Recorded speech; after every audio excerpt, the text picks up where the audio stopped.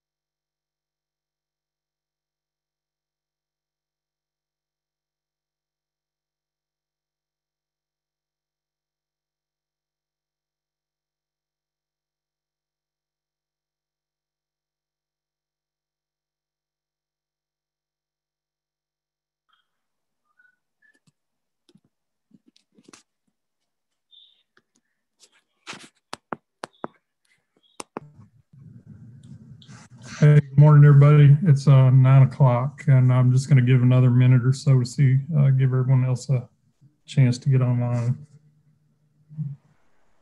Excuse me, I'll take a phone call.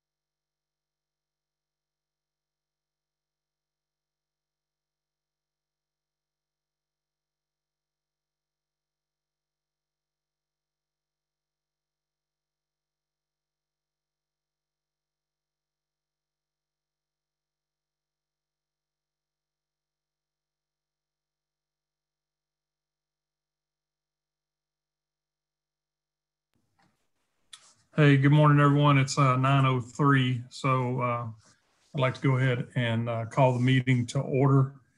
And to do that, first of all, I'm going to ask Mary Lee to call roll for us. Good morning, everyone. Good morning, Mary Lee. Good morning. Mary Lee, just as a quick reminder, everyone needs to have their cameras on and be on the cameras to be counted present.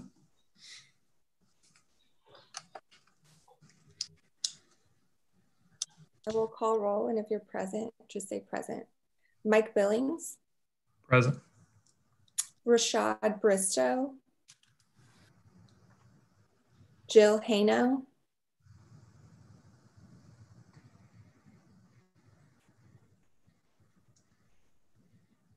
Jill. Present. Okay. Bambi Politzola. Coranda Corley. Present. Nicole Flores. Present. Selena Gilliland. Present. I wish. And Liz Gary. Present. So you have a quorum. You have 6 members present and 2 members absent. Thank you, Mary Lee. Before we get started, I'd like to go over the teleconference meeting protocols, and I'm going to just go through it quickly, try to keep us on track time-wise today. So council and committee members participating via Zoom shall be considered present when they display a live feed of their face and their first and last name on the feed. Everyone should have their microphones muted unless called upon by the chairperson. Everyone should electronically raise their hand to request the chair recognize them to speak.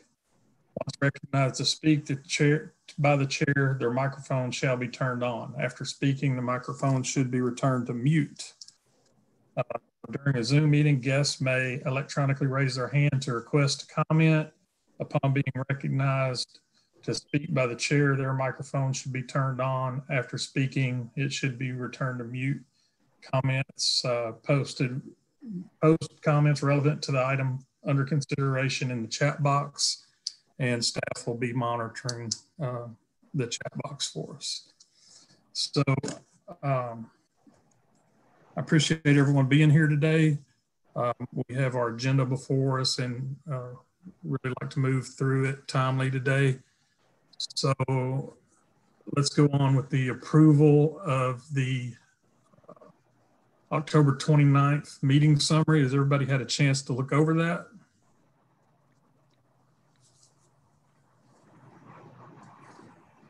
Yes, Liz. Thank you, Mike. Yes, I looked over it, and I just wanted to say thank you, Mary Lee, for adding so many of the stuff that was discussed last time in this one so that we could review it, since we didn't have it previously, obviously, because you don't do that. But thank you for adding it all. It helped a lot in being able to recap what happened with the links, with the PowerPoint and the demographics. So I just wanted to say I really appreciate it and helped move forward for this meeting. Thank you. You're welcome. And I'll make a motion to accept these if the meeting minutes. Second. I will gladly second. Oh. Coranda seconds. And the summary is approved. So let's move on to the next item is a recommendation to the council for the PIP 2020 class. And what I'm going to ask everyone to take into consideration is that we make a recommendation to the executive committee instead of the full council, because then we can move quicker on this instead of waiting until after the January meeting for the council. It can be addressed with the next EC meeting. So let's move on and start the discussion about the 2020 class. And also we need to keep in mind right now the current status of the pandemic and the COVID, which is now seems to be ramping up again. And, you know, we need to keep into consideration whether we're going to do virtual or live. And I think right now it would be really difficult to move on a live class in, you know, in the near future. So let's go ahead and start the discussion on recommendations. Does anybody have any comments? I do. I think it's only fair that the class missed out on so much. And if we're not sure if we're going to go live, to plan and do something virtual to help them complete the whole class, to make sure that they get, you know, the full breadth of everything as partners. I'd hate to go forward and try to do live, something happens, they have to stop again. When they're already coming together, they've had half the class and become, you know, more of a cohesive group, and give them a chance to at least, you know, be together virtually and finish everything.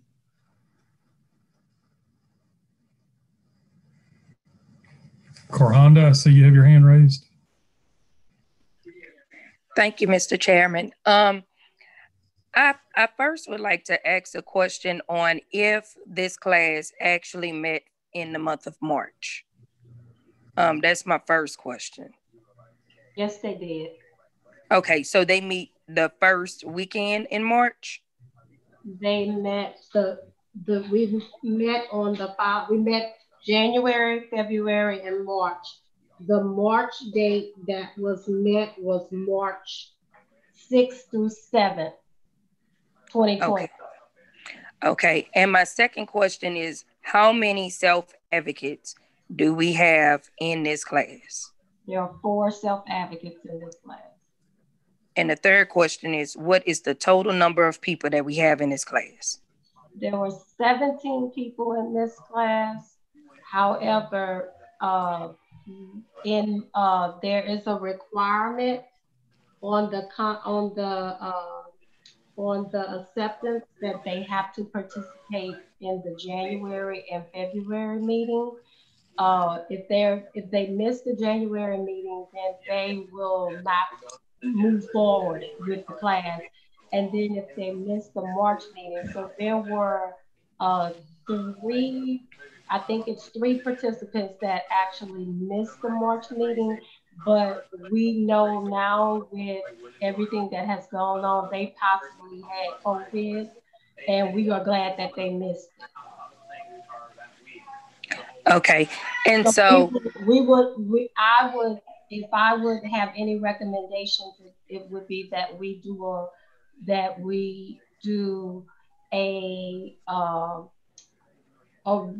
I would say a reacquaintance, because it's been a while, with one session, and then we start with an actual recap of the virtual, how the March session would go virtual, so that those participants actually can join the class back and not be penalized for possibly saving my life.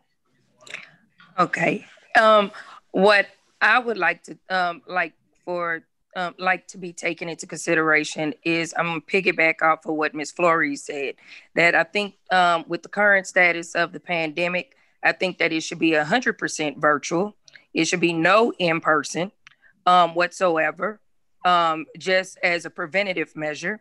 But I also would like to take into consideration what Council Member Lillian Dejan stated during the council, and we recruit more self-advocates to actually be a part of this class, because it is now almost a year since this class actually met, so they're not as cohesive as we may want them to be. And I would also like to recommend that they actually start the whole entire class over, so that it's a complete refresher, but it also will allow them the opportunity to become a cohesive unit. Well, I'll make a couple of comments and then I'll yield to, I see Selena is, if you don't mind me saying that, Selena, that you are a participant of that class. In my last report, I did note that this class is actually cohesive. They actually have a lot of subgroups and have extended help towards each other following the pandemic, including those participants that were affected by Hurricanes Laura and Hurricane Zeta and all the other things. They actually have a unit that I'm grateful to be a part of, but they move forward. They have already bonded, let me say, as you would think any other class would bond without the help of Mary Lee or myself or any other. They have already established what we would hope is a cohesive unit moving forward. That's my right. But I'll give to Selena in what she may actually feel as a participant. Now, if that is the case, that there is an agreement to include others, I would have to yield to how recruit the guidelines for recruitment, and also give an establishment to allow for a connection to a group that's already connected. And that's no problem. I'm just looking at our federal guidelines, our federal DD Act in regards to how it's supposed to play, how everything is supposed to play out as it relates to self-advocates. And even right now on this ad hoc committee, we only have one self-advocate. So with it being a majority of parent advocates or agencies and not self-advocates, that's a problem. There's a breach in us following and adhering to the federal DD Act. And so I just want us to I want us to be mindful of that federal DD Act and remember that it says it is supposed to create an inclusive environment for self-advocates, not parent advocates, self-advocates, not agencies, self-advocates. And so I just want it to be that we have more self-advocates actually and partners in policymaking, because this is who it affects more than anyone else. It affects the self-advocates. And right now, we're not doing them a grave justice by muting their voices and not allowing them to actually participate in so many activities that are actually created for them. And I would just really like for us to include more self-advocates. We don't even have people in the blind and deaf community represented. And I just think that that is a shame and it's a great disservice to them. And so with everything being virtual right now, it is hard for people in those communities to actually be a part of any type of democratic process that is going on. I really think that we have to be mindful of what that federal DD Act says, because we are currently under three federal statements that has talked about removing our federal funding. And I just don't want it to be that we lose our federal funding because we cannot adhere to what the policies are actually requiring. So I will now yield to Ms. Sheila. Selena, I'm sorry. My apologies. Go ahead. Thank you. It's nice to see everybody.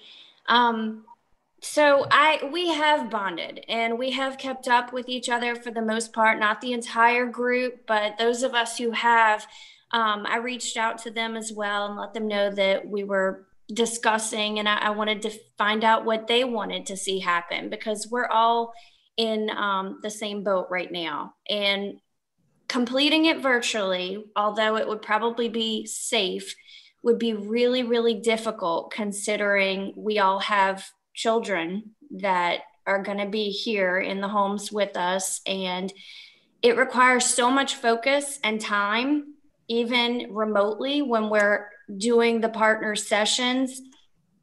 I just can't see how that works when we're at home, to be free of distractions and to actually be able to absorb the information effectively and not have so many distractions. You guys know it's hard to carry on business. And I think it would be that much more difficult to do partners. It was really intense. It was a lot of information. And we're all kind of on the same page. We'd love to do it in person. We realize it's not safe right now. But ideally, everyone would love to do it when it is safe back in person. And if that means postponing or, you know, a recap virtually, then that would be good. I'm all for a recap. I feel like there's been too much time in between that whether we need to start it over from the beginning or do a recap virtually, something of that nature needs to happen because there's just been a huge gap. But that's kind of our feelings as far as virtual versus in person. It's definitely not going to be the same if we did it virtually. I know it would be safe, but I think it would be hard and almost as hard, not just for our self advocates, but for the parents that have really involved children. It's going to be hard for us to carve out any space and actually participate the way you guys want us to participate, the way we want to participate. So I think that's going to be a challenge. I also feel like, back on what Adrienne said, the 3 members that were dismissed in March, I definitely feel like they need to be reinstated. I felt that way then. I still feel that way. I think now that we know so much more about it, it would be really irresponsible of us to penalize them for doing what was recommended at the time, which was staying home. And I'm really glad that they did. Yeah, one was my roommate. So I'm really glad that they stayed home. But as far as a 2021 class, I don't see how you can recruit. And I didn't get to read all of the transcript as far as where that landed, but I don't see how you could recruit or start a new class when there's so much unfinished for 2020. And how that works out with funding and your requirements, I don't know. But I know that everybody in our class really wants to complete this class. And we want to complete it together, and we want to complete it in the best way possible. We only had those 3 months together, but we did bond and we did connect, and it was great. And it would be great to do a recap virtually and see everyone. I just don't think that we would be able to participate at the same level as in person. And I don't know that it would create the relationship or foster the relationship that we were kind of on our way to with the whole group, because there really is just a handful that have stayed in touch since then. And I don't want that divide to be even more so. Mr. Chairperson, may I ask a question that would be directed to Selena, but also a question for Mary Lee and Jim, because and how that question may be answered. You'll understand when I ask that. When you're meeting in person, those parents have the opportunity to be able to be provided a stipend or that childcare for participating. So my question to you, Selena, which would revert to Mary Lee and Jim, is that if you were given or provided the same stipend for childcare, if you left home, if you were provided that same stipend to be able to participate virtually and give your attention to, would that help to provide you to be able to be concentrated? Because I understand about meeting virtually. I have my office door closed, the phone, I have to do a lot of getting everyone outside in my house prepared that I can't answer you right now. It's a blessing that my daughter goes to work when we're in meetings. So if your answer is yes to that question, then my question would be to Mary Lee and Jim, is that allowed? Because that would be me presenting something new, and I'm not sure how that works within the guidelines and the budget of how that, if that is something that could be approved. This is Bambi. Can I interject there? I mean, I just have to say, I don't think that as a parent, I couldn't isolate myself in my house, even if I had caregivers to where I could give the attention to the class. Like, and my son is 21. And so I know we have some it's for younger parents of younger kids. My daughter is 23, so I could send her to work. I mean, it may work for some people, but I can tell you the majority of people I know that I don't know how they can isolate themselves in their house with their kids being cared in another part for an entire weekend. I don't think that's practical. But Selena, I don't know what your thoughts are. Well, I was going to ask if that was your intention, Adrienne, or if you were talking about a stipend for us to individually stay in a hotel or that type of a thing. Well, I was thinking inside the home, but to respond to Bambi, when we're presenting it in a virtual format, I think originally I was thinking that we would not necessarily have to be focused for a whole weekend, but we can look at that whole month to have time to respond, participate to the information that's being provided. So the information wouldn't just come at you where you have to sit down for the whole weekend and be attuned like we would be live in person, but you would get the information, you could get information at the beginning of the month, and then there will be like scheduled days where we actually may be able to visit together and respond. So when we're converting to virtual, we have to take into consideration that we can't sit down for 3 days or 2.5 days like we would be live in person, but to actually break that information up in a monthly basis. Right. The stretch for each session is long and intense. And we sat through some days 8 hours of lecture. And I'm lucky if I can carve out 2 hours here. I can't wrap my brain around what that would look like virtually. And that's just not even taken into consideration the networking and relationship side of it, which is huge. Right. And there's so much that we learned from each other after hours that you can't replicate virtually, you know? Right. But I mean, I think in a perfect world, if this, passed at some point, we would all love to see it just start over once we get past this in person.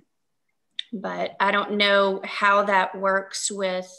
I can say that there are other states that are doing the virtual, and I have modules from several of the states, and they are meeting the challenges. Those that were meeting in person that are converting to live. I'm actually in a discussion now with about 4 other coordinators that are attempting to do or a little bit further than where we are in attempting to move virtual. And I think they're considering this as that trial and error year to address the actual concerns to move to a complete, because they're actually looking at moving to a completely 100% virtual format for whatever reason, whether it's a large state where the geographical regions are much spread out, or be it because of being able to accommodate more self-advocates, which is something that was brought up. The format is allowing for a little bit more flexibility, even though it seems like it may be difficult at first. Thank you, Adrienne. Liz, I've seen you've had your hand up for quite a while. Go ahead, Liz. Thank you. So I just want to talk a little bit about my experience first in 2008 when I was actually a partner's sitting in the class. And for those of you who sat in the class, I know that you can completely understand what Selena is saying. I 100% understand what Selena says, because after being in the class for 2008 and then being the coordinator for almost 10 years, one of the most important things of all for the entire partners was to make sure that they always had that in person, because of the connection and bond. And going back to, one of the reasons why like the January session was like that, because when you open up, and that's where you meet everybody, and that's where you connect on out the gate. That is, like, to me, one of the most important classes is the January, because you have that time to discuss who you are, what happened. And Selena is absolutely 100% correct about after hours. And everybody knows that after the classes were over, you'd go sit around and talk and connect even more.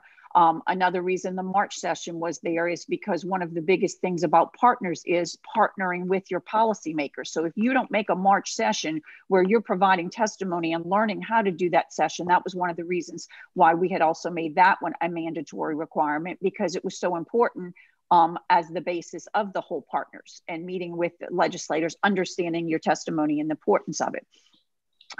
My suggestion last time was that we continued forward with the virtual for those in that were already in there, only based on the fact that they had connected for 3 months. But like all you've said, we're going into 8 months of no connecting. So that lost a tremendous amount on that. So I respect what Selena's saying with that as a parent. I also respect the fact that even if you were sitting at home, how difficult it would be virtual. I get that. That's another huge problem.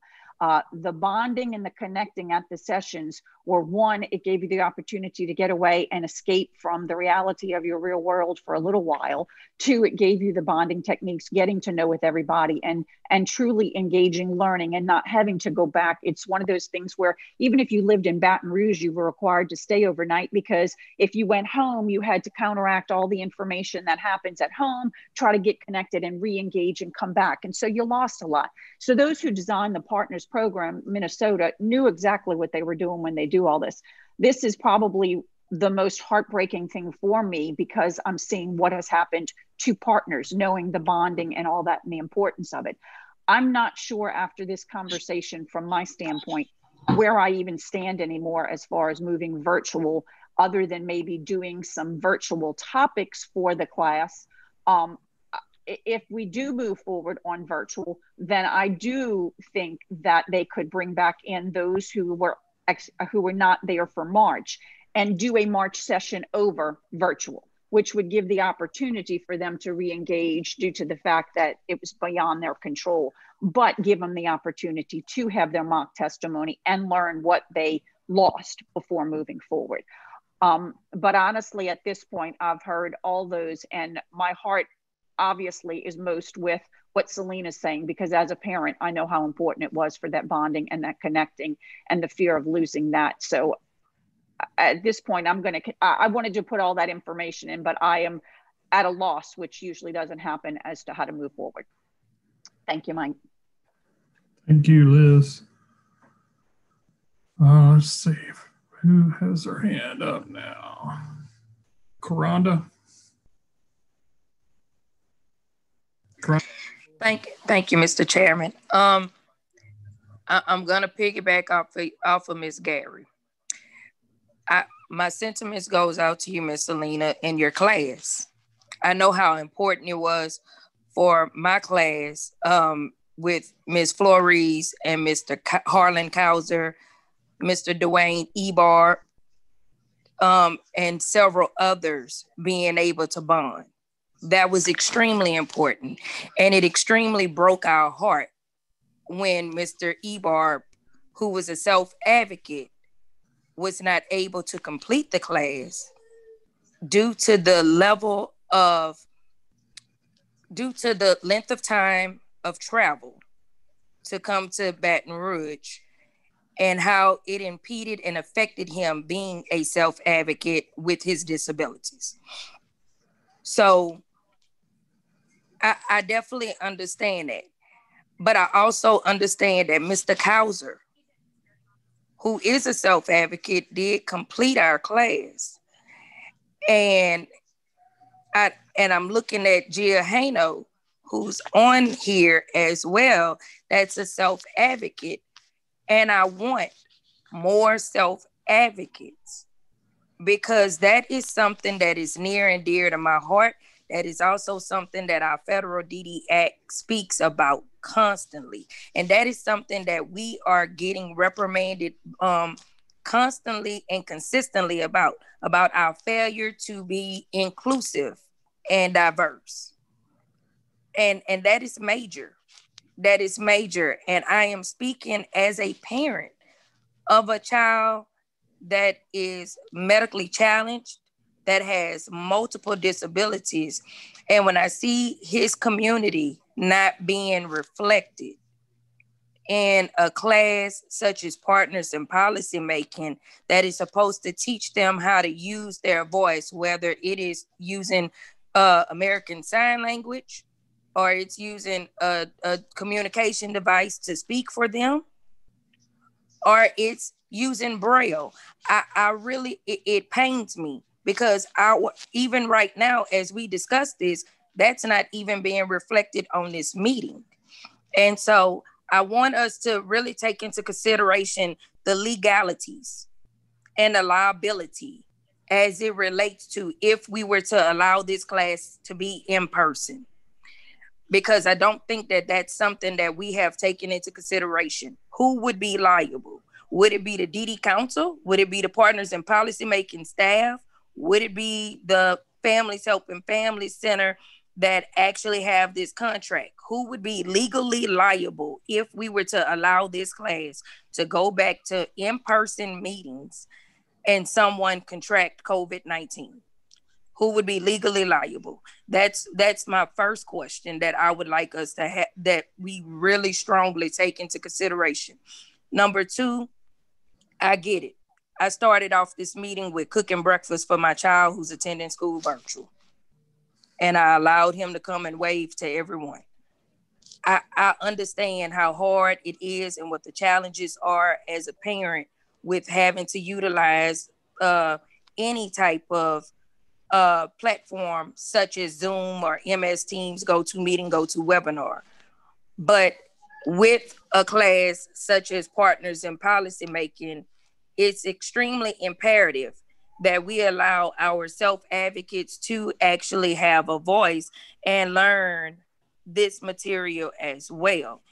It is great that parents learn it and that parents are taking advantage of it, but it's disheartening when our American Disabilities Act was done for people with disabilities. It started off with self-advocates fighting for that law to come into place. And so I just think that us not having, we have only 4 out of 17. And as Ms. Selena reflected, it's only a small number of people that have actually stayed in contact. So it's not as cohesive as we're making it. I think that we really should open it back up just to self-advocates. I'm not saying open it up to everyone to be able to apply. I'm saying open it up so that more self-advocates can actually be able to come in. And yes, we would need them to do a whole refresher for the January, February, and March class, because it is almost a year. And by the time we get this up and running, it will be a year or past a year. So I think that should be another thing that we take into consideration. And whatever virtual platforms or plans that Ms. Adrienne Thomas has considered, I think that should also come back to this ad hoc committee so that we can make that recommendation to the Executive Council as well. That would be my considerations, Mr. Chairman. Thank you, Ms. Corley. I want to address something real quick, and I should have done so earlier. It's probably not appropriate for us to speak about who are and are not self-advocates. And it's one thing if you identify yourself as a self-advocate or your child as that you're a parent of a child with disabilities and you speak about their disabilities, but we shouldn't be speaking about the others' disabilities. Okay, so let's just move forward on that. And Bambi, you have the floor. You have your hand up if I'm sorry. I'll take it down. I already spoke. Okay. Does anybody else have any comments? I agree with what you're saying. I wish there were more self-advocates on there. When I first heard about partners, I wanted to be a part of it because I'm raising a self-advocate. And the moms that I met there, the dads that I met there, were all passionate about modeling that out for our kiddos.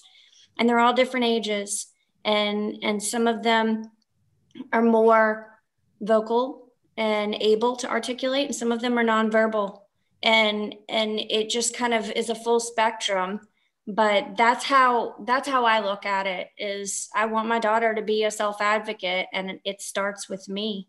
So that was why I applied for partners, and I was so grateful to be a part of it. I know that's not exactly what you're looking for, but that's everybody's heart is in the right place. We want the best for our kids, and we want them to become the best for themselves. Thank you, Selena. I'm going to just interject a comment, my personal comment here. As a parent, and my children will never get to be self-advocates, so they just won't have that capability. And I would also like to remind everybody that in this agenda we are, there's a class of 2021 that we're working on recruitment for. So we need to move forward with that as well, and not necessarily go back to recruiting for 2020. So Jim had his hand up. Jim, I'll give you the floor. Okay, as you know, my son passed away some years ago, and he would have never had the opportunity to be a self-advocate.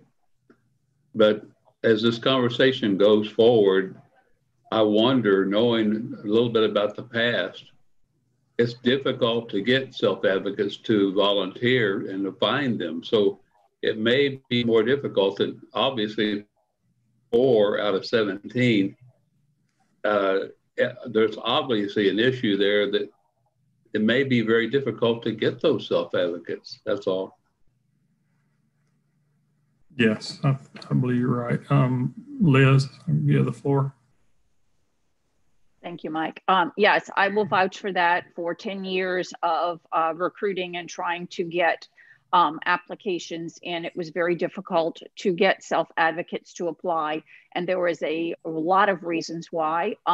One of them is if an individual with a disability was not living in a home and community with a family member who could bring them back and forth, and they were in a group home or they were in another facility of something, it was very difficult to get somebody who would be willing to fill out the paperwork, one, for them. Number two, the other difficulty landed in getting them there. We worked, I moved mountains to get people with disabilities there. We put them on buses. We got them to the bus station. I'd get an Uber driver to bring them.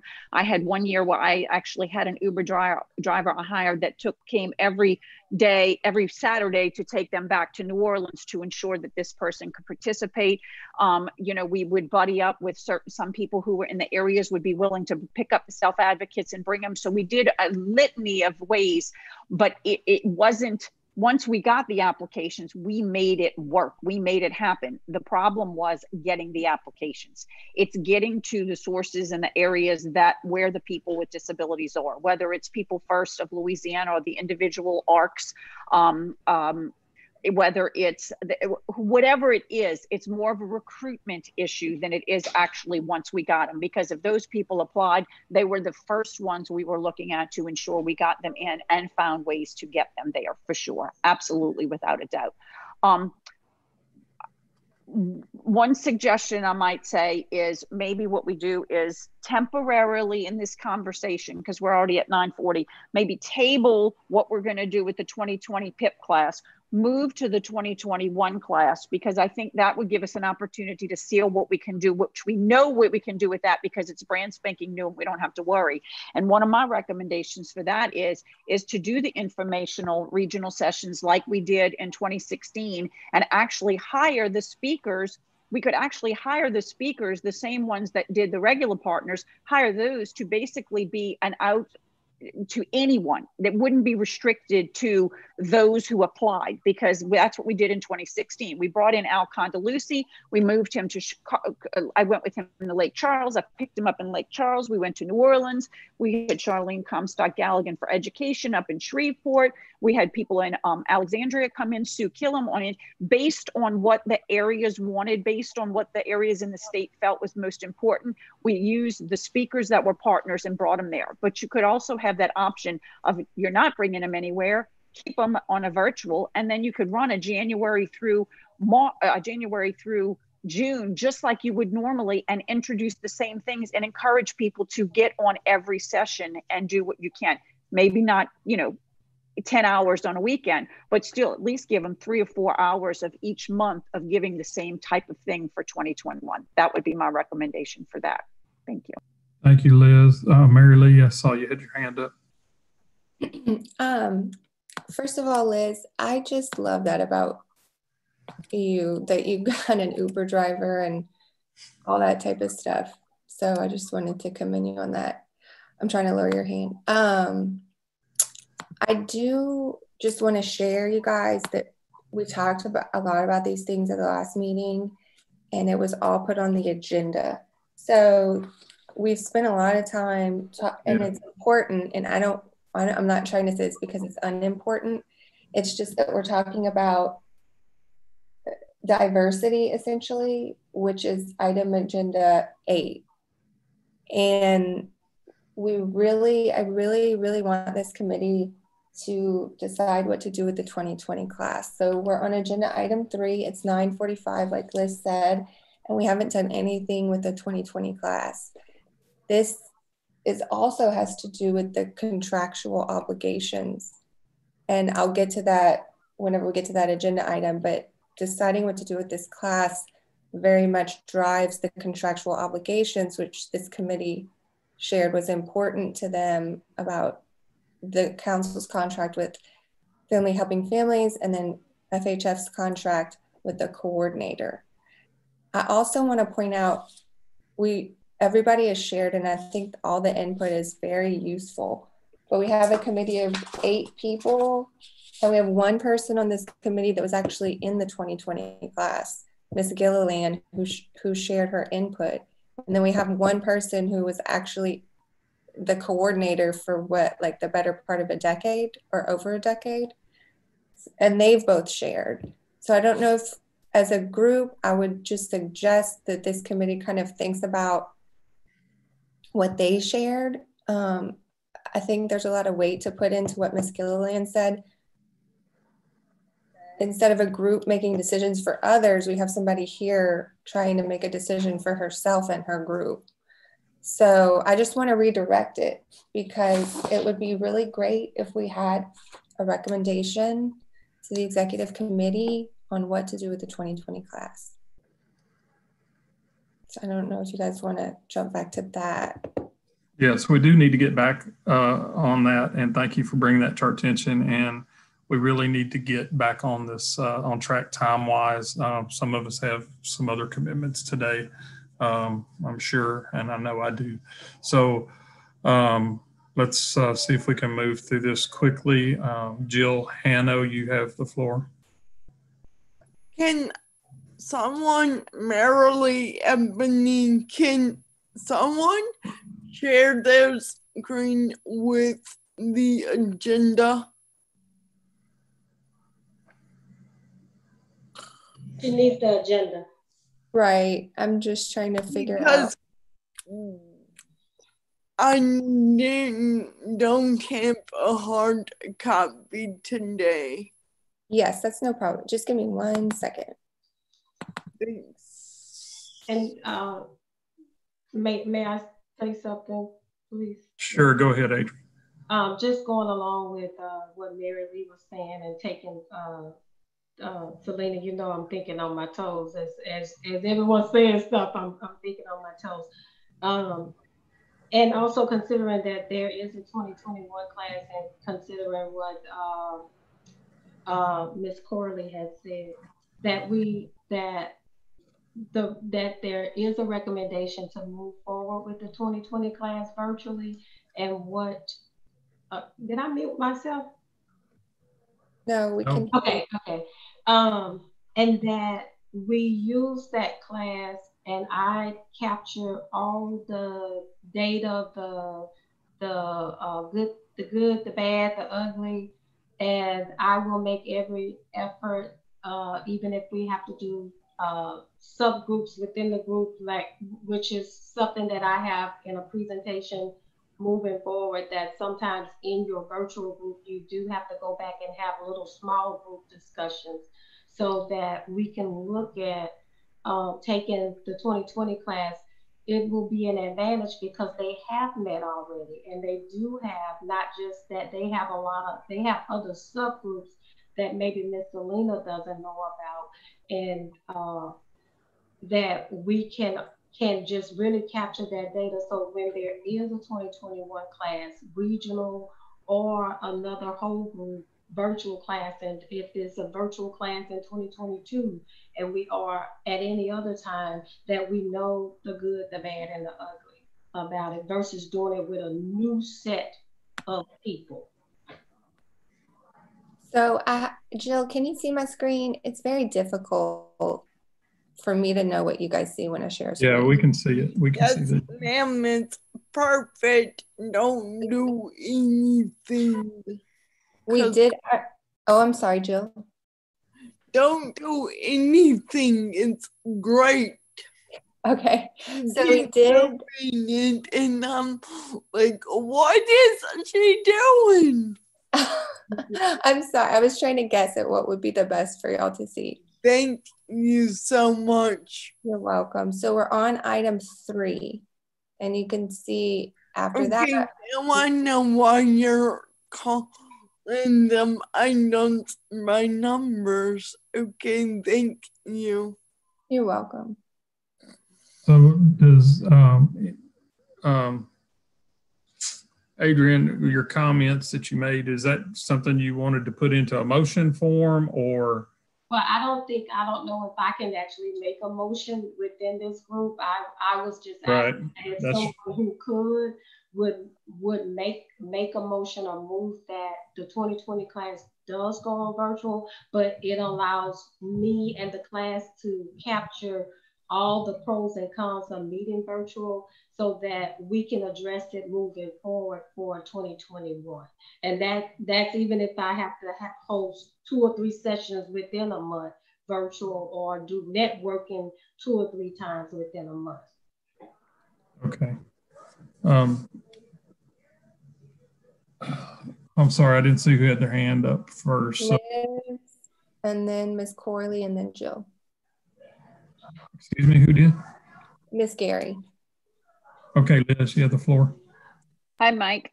Thank you. Adrian, one question. Did you say that all the other classes went virtual who were in the middle of their classes? They ended up going virtual to finish the other states. Did you say a lot of them? Let me not say all. Some are still, they have, I think, 1 or 2 states that we were in a group email about 5 or 6 states. And I think 1 or 2 was asking just as myself, like, what are you guys doing? And they were like at the same juncture that we are trying to move forward. But I think the reason I put them a little bit ahead of us, because they have agreed to move forward virtual. They're just in that process. Okay, now that we agreed to move forward virtual, how and what does that look like? So then they started reaching out. What does it look like for you? Okay. So I will make a motion. I will make a motion that the 2020 class moves forward with a virtual format. I will also add that those who were in, and I don't know if I can be this specific, but I think I'm just going to throw it out there. Those who were in the March session but not allowed to return because they were ill or because they couldn't, that they are accepted back, and that the March session technically would be repeated so that they can get that full effect and move forward. Okay, so, and Liz, let me just ask you, is this motion for consideration of the executive committee? Yes, absolutely. Yes, that the motion, yes. I make a motion that the executive committee reviews having the 2020 class go virtual with those from March who were not able to attend because of the illnesses be allowed to repeat or be allowed to stay in the class, and they'll repeat March class and then move forward with the remaining classes. Okay, thank you.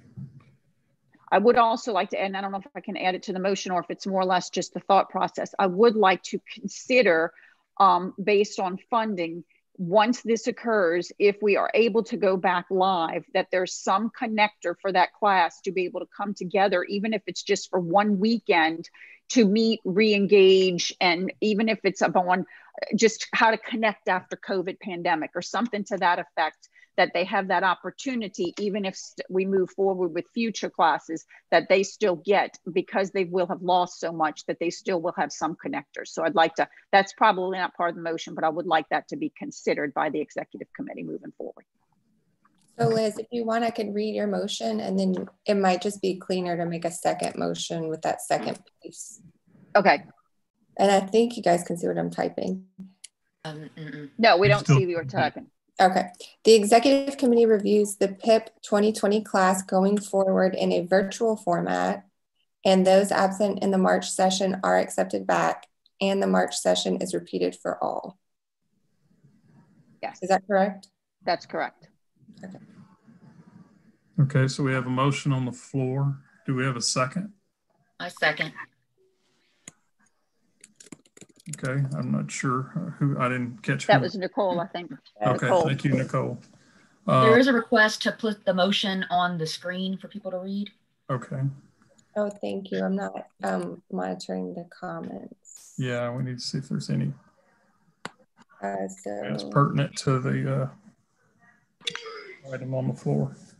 Mr. Chairman, I would like to amend that motion to have it include that class do a complete refresher of the January and February sessions, since due to the time frame in which has been delayed for that class to actually resume. I thought the refresher would. I was assuming, and I'm sorry, Ms. Curley, I was assuming when we did the refresher, I would include January and February. So I'm not sure if that's, I don't know if you want to include it as an amendment, because it was already a indirect directive for me to do that when I communicate with them. I was going to do it anyway, put it like that. So, Liz, would you allow a friendly amendment to your motion to capture that language? Say that again, just a review, Coranda, is that what you said? Just a review of the January and February sessions? Yes. Yeah, I don't have a problem with that. I think that probably would be a good review for them. And Nicole, does your second still carry on that? Definitely second. All right. So do we have any public comment? Would it be possible to survey the others in our class just to make sure technology capabilities and that virtual is an option for everyone involved? I think we have that on the agenda. Excuse me. I think we have that further down on the agenda, if I recall correctly. Let me get back on my other screen. I'm not sure if that's on the agenda. Oh, yes, that is. Item right. 7 in the agenda. So item 7 in the agenda is 2020 Partners Policy Making virtual accommodations. If you don't mind, Mike, can I just read this amended motion? Yes. So it's on the record and we make sure it's what everybody wants. The executive committee reviews the PIP 2020 class going forward in a virtual format, and those absent in the March session are accepted back, and the January through February sessions are reviewed, and the March session is repeated for all. Okay. You okay? You okay? Yep, that looks good, Marilee. Okay. Okay, do we have any comments? Yes, Mike, you have a comment from Harlan Kauser. He says, please also consider additional virtual options to allow participants to share some social activities as well. He also says that I am a very proud self-advocate and I strongly recommend that more self-advocate participation be promoted. And that's all for now. Okay, thank you, Ebony. So we can move this to a vote. Do we have any objections? Okay, so if we have no objections, we will consider the motion carried.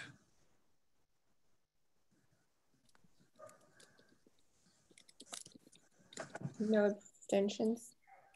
Do we have any abstentions? Sorry, thank you. So the motion will carry.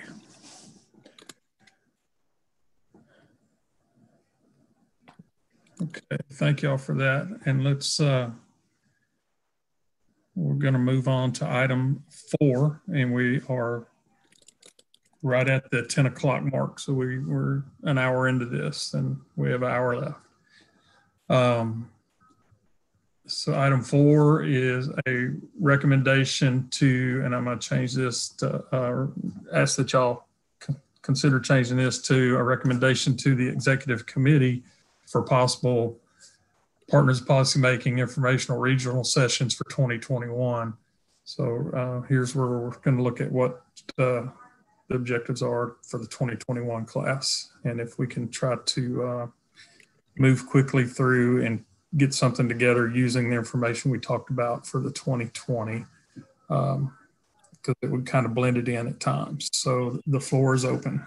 If anyone has comment, please raise your hands. Yes, Adrian.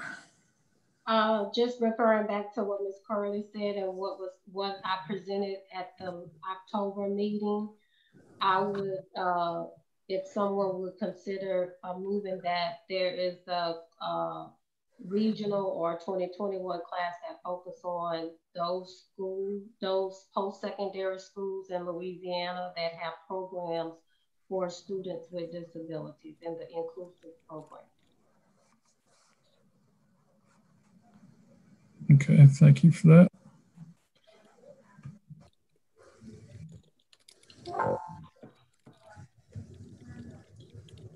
Anyone else? So I might just suggest that Liz maybe back to this because she had kind of started the discussion. And Liz just had her hand up. So Liz, go ahead, you have the floor. Yeah, I would just once again think about the whole regional positions instead of moving forward and looking for a new class, because you're not even going to be able to start them out and give them any similarities to what a class would look like. Because if you're meeting virtual, then that's going to be very difficult to connect and bond through that, plus the amount of hours and time that's supposed to be done to truly say that you are partners in policymaking graduate would be an entire year of pretty much going, you know, many hours every, I mean, obviously if you can't put it all in 8 hours one day and 8 hours, so 16 hours in each weekend, you're going to have to break that out over, you know, the 160 hours, I believe it is, over the course of a year. So I think that to abandon the idea of a 2021 class and strictly move forward with the regional workshops or whatever you want to call them, they're not going to be regional, actually. They're just going to be virtual meetings presented by the partners in policymaking. I don't know that you're going to be able to call it partners in policymaking, which we did not in 2016.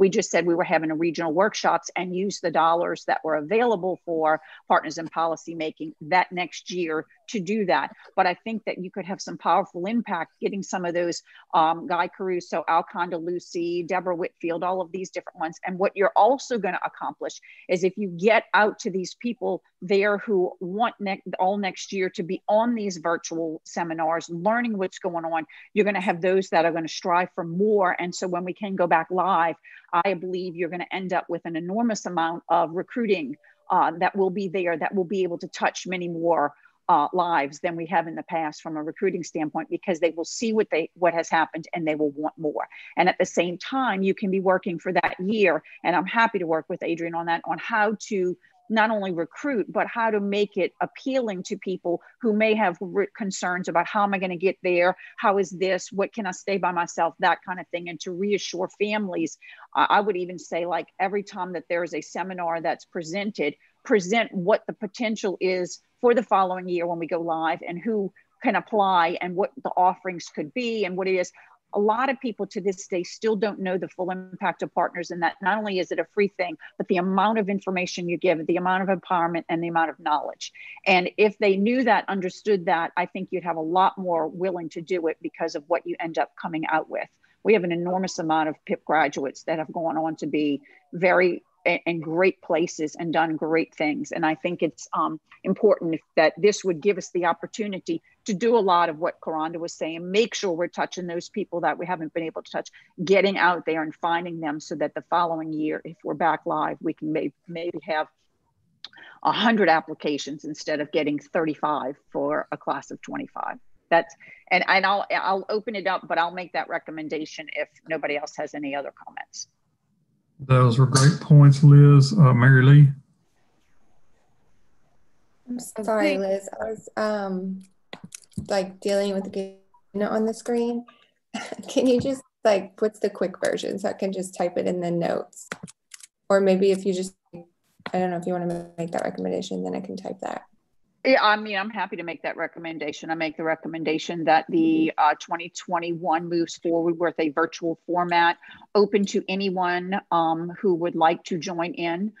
The recommendation to the executive committee that it would be a virtual format in 2021, that anyone be able to join.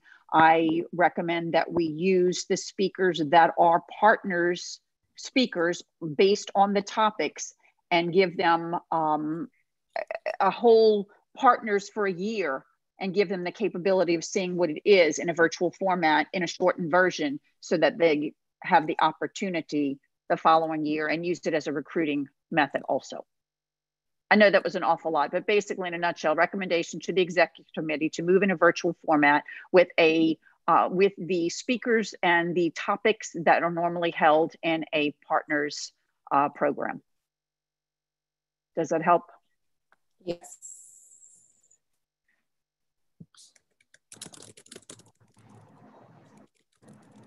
If you could put that on the screen just so I can reread it too and everybody else can see it. Thanks. I'm sorry, Ebony and I are. No, that's okay. I it's hard. You're sharing the screen. 1 second.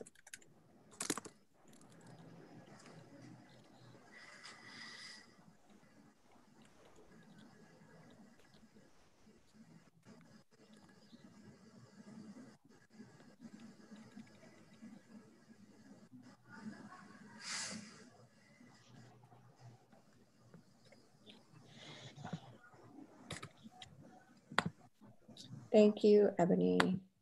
I'm sorry.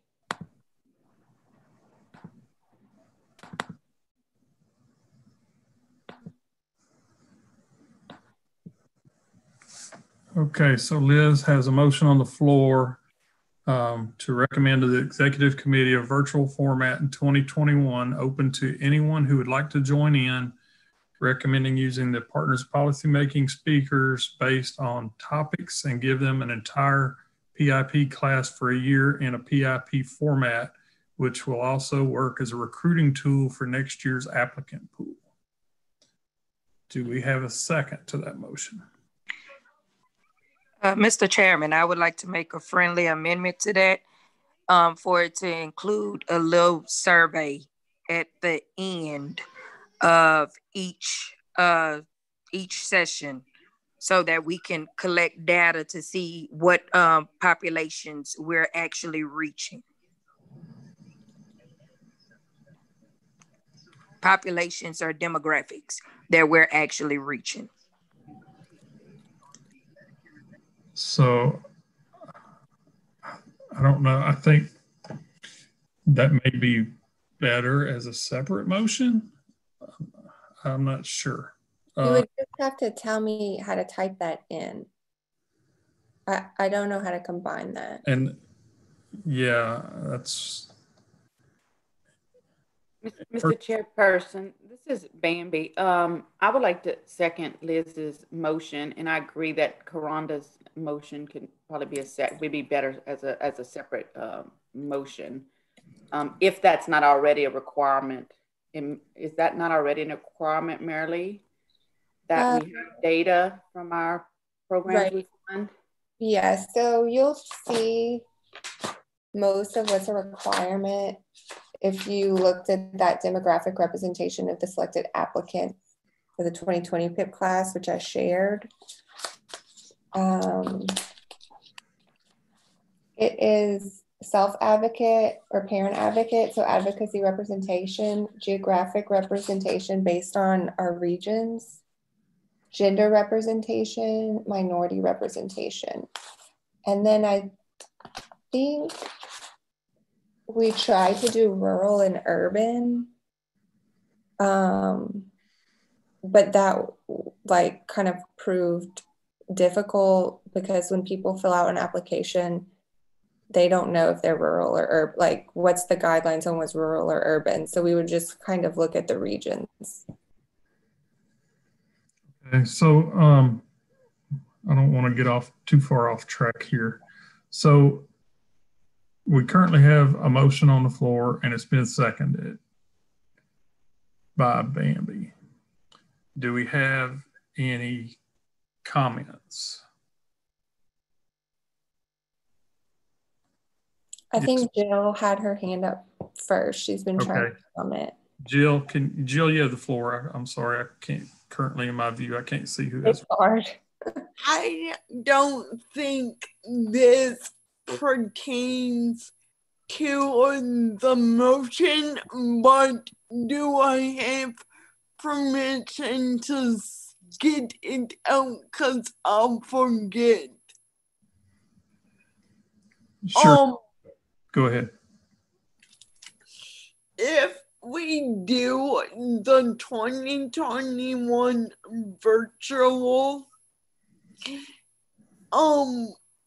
so our council COVID protocols, instead of a 2-day format, we're doing our format over essentially a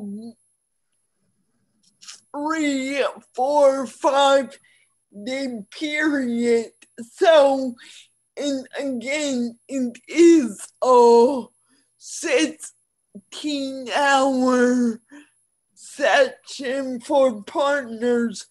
Can we expand that into like a 3, 4, 5-day period as well?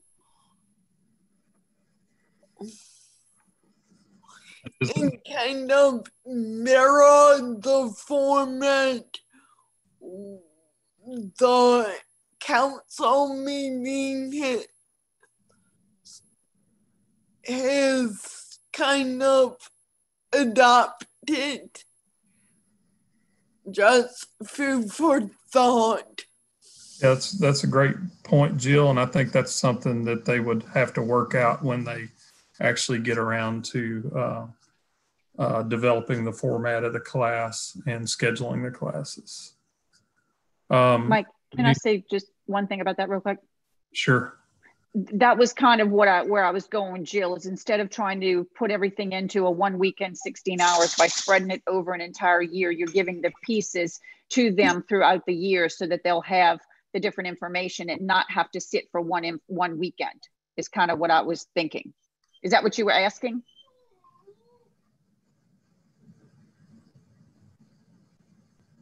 You're muted, Jill.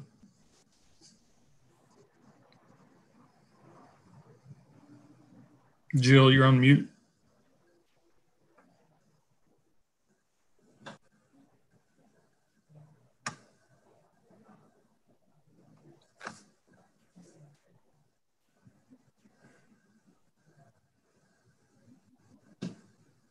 Sorry, my touch screen isn't working properly, but because you, Miss Liz, you said I know, Liz, you said something about how many hours is it per year, you said?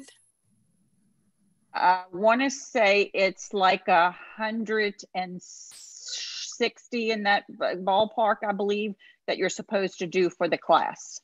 So you would say, because what I was getting at wasn't necessarily what you said, but now I'm thinking, so did you mean like spread the 160 hours out through the calendar year?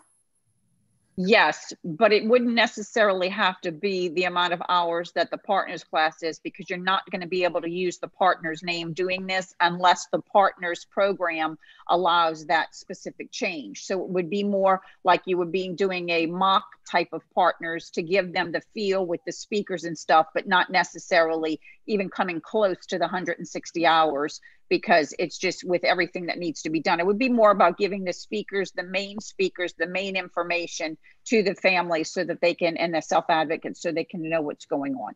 Does that make sense? Yes, and I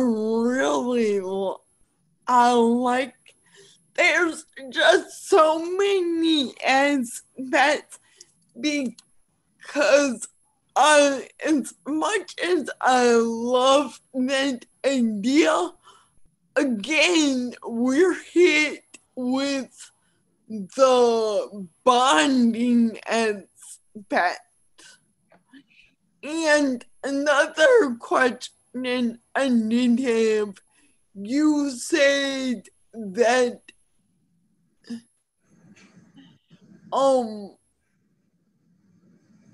we did have the March Partners class, correct?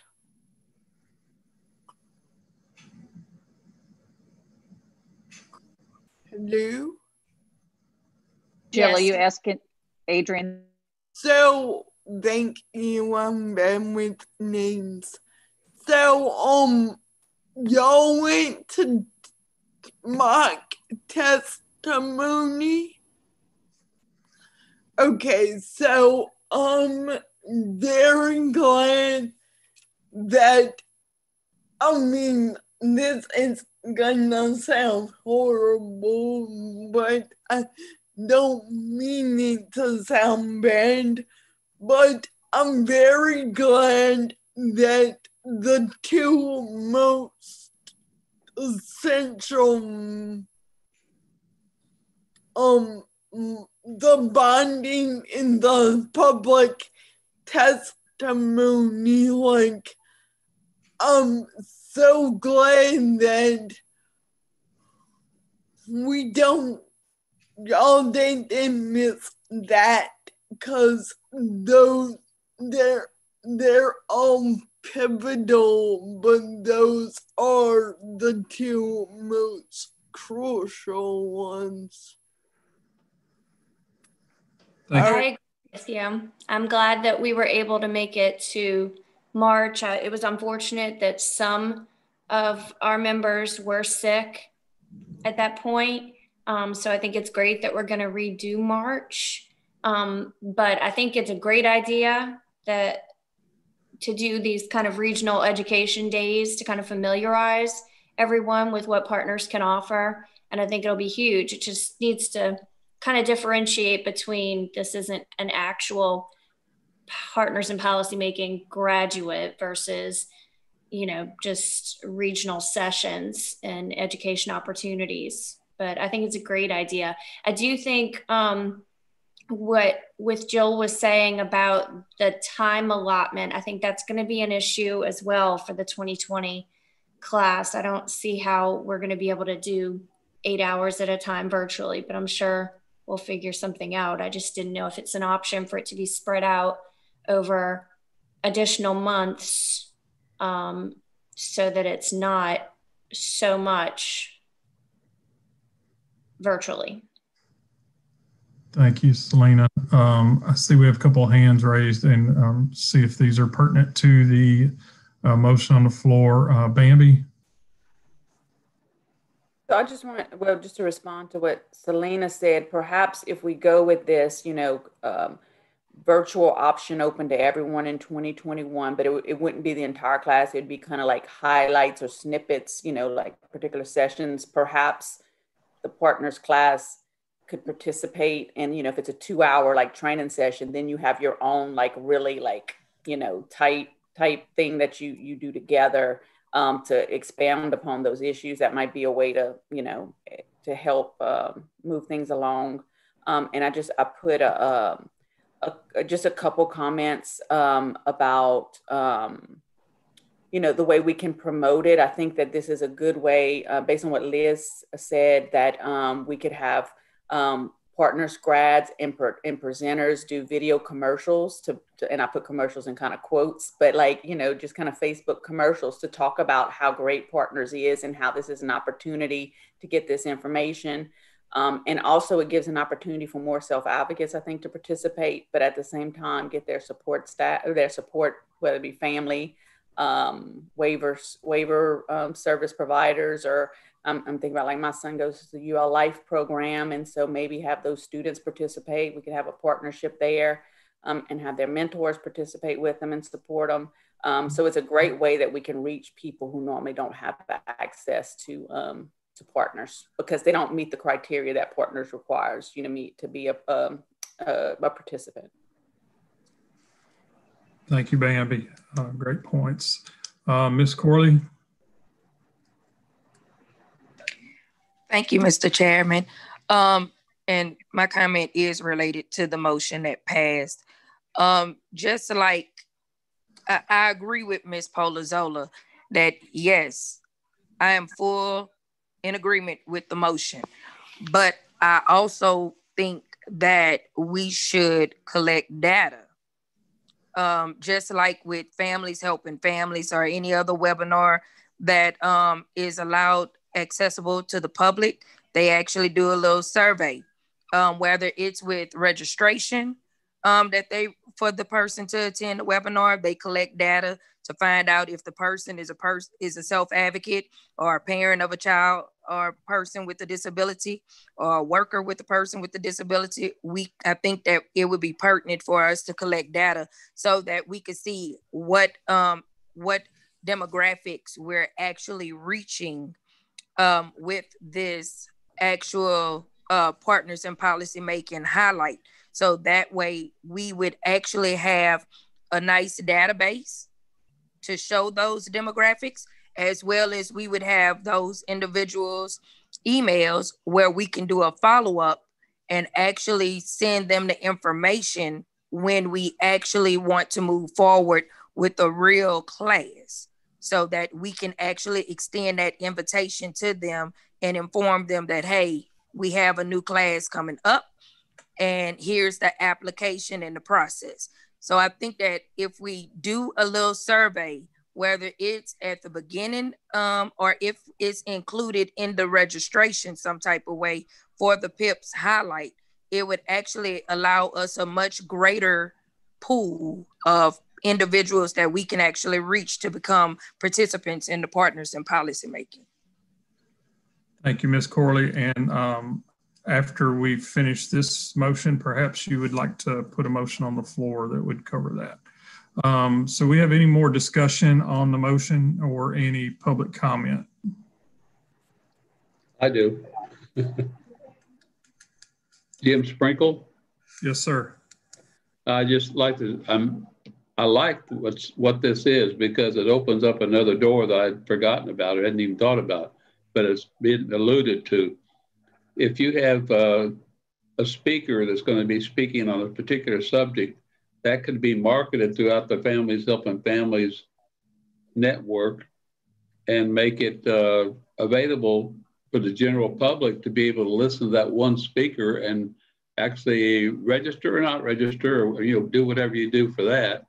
But I see a great potential for that reaching great numbers of people at one time, and maybe just for that one speaker or this speaker, not the whole program, just because those speakers are so important and they get their thought across so well. Liz, would you agree?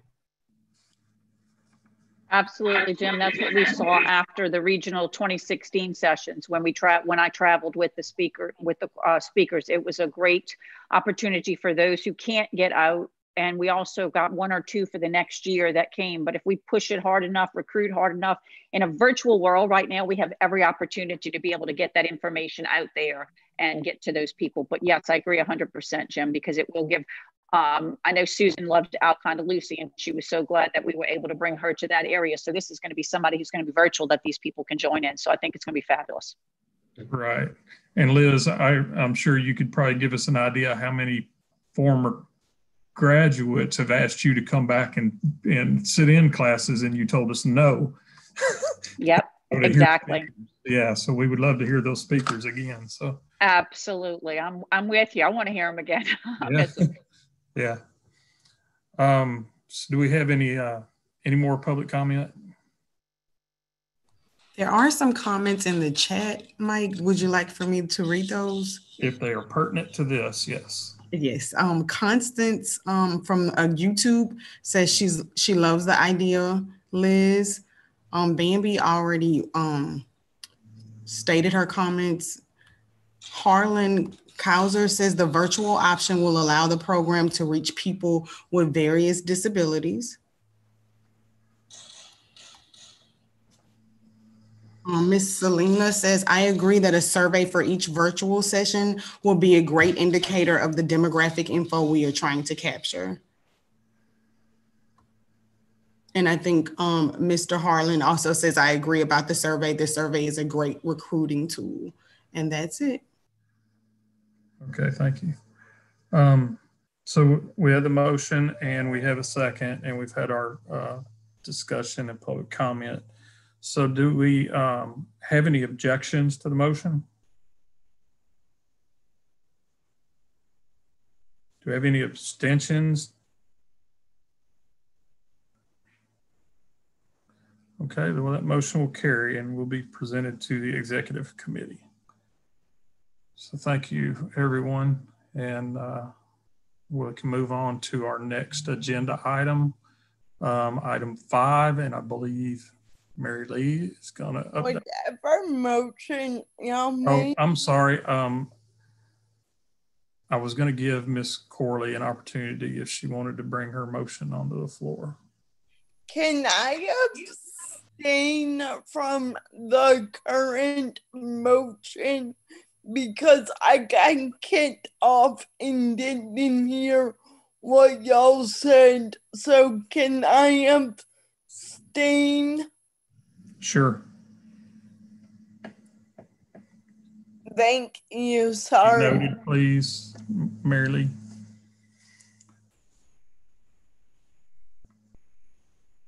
Yes, I got that. Okay. So, Karanda, I'd give you the opportunity for the floor if you want to bring forth the motion that we talked about earlier. Thank you, Mr. Chairman. I would like to make a motion that for our partners in policy making highlight that we present some type of registration or a little survey before or after the presentation to collect the data to allow information to be disseminated to those individuals in regards to the future partners in policy making class.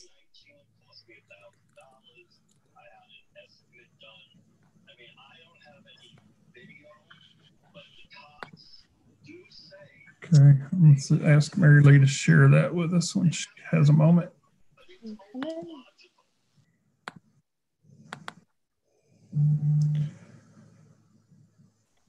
Okay, so there's a motion on the floor from Ms. Corley to present a registration or survey before or after presentation.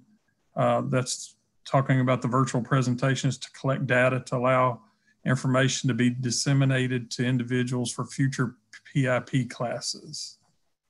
Do we have a second to the motion?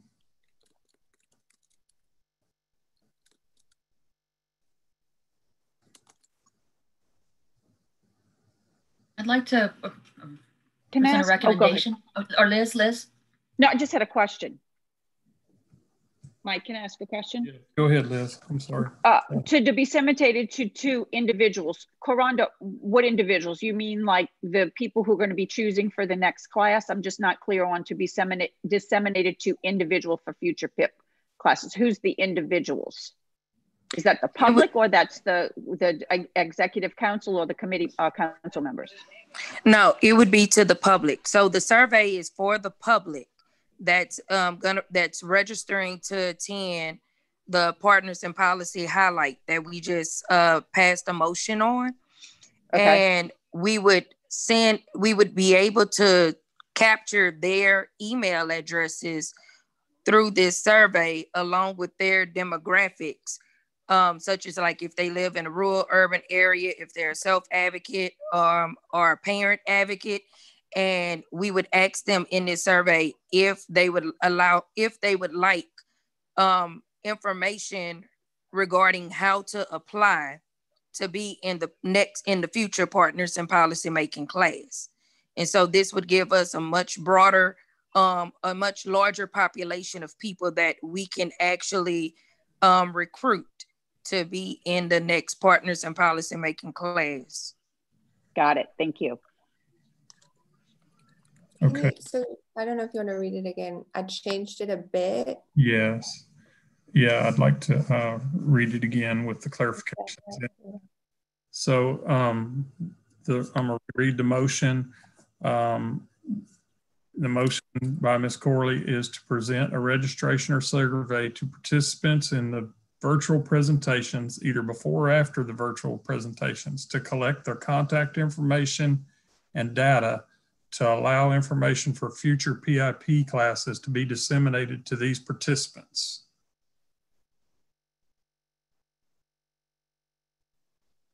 Do we have a second on that motion?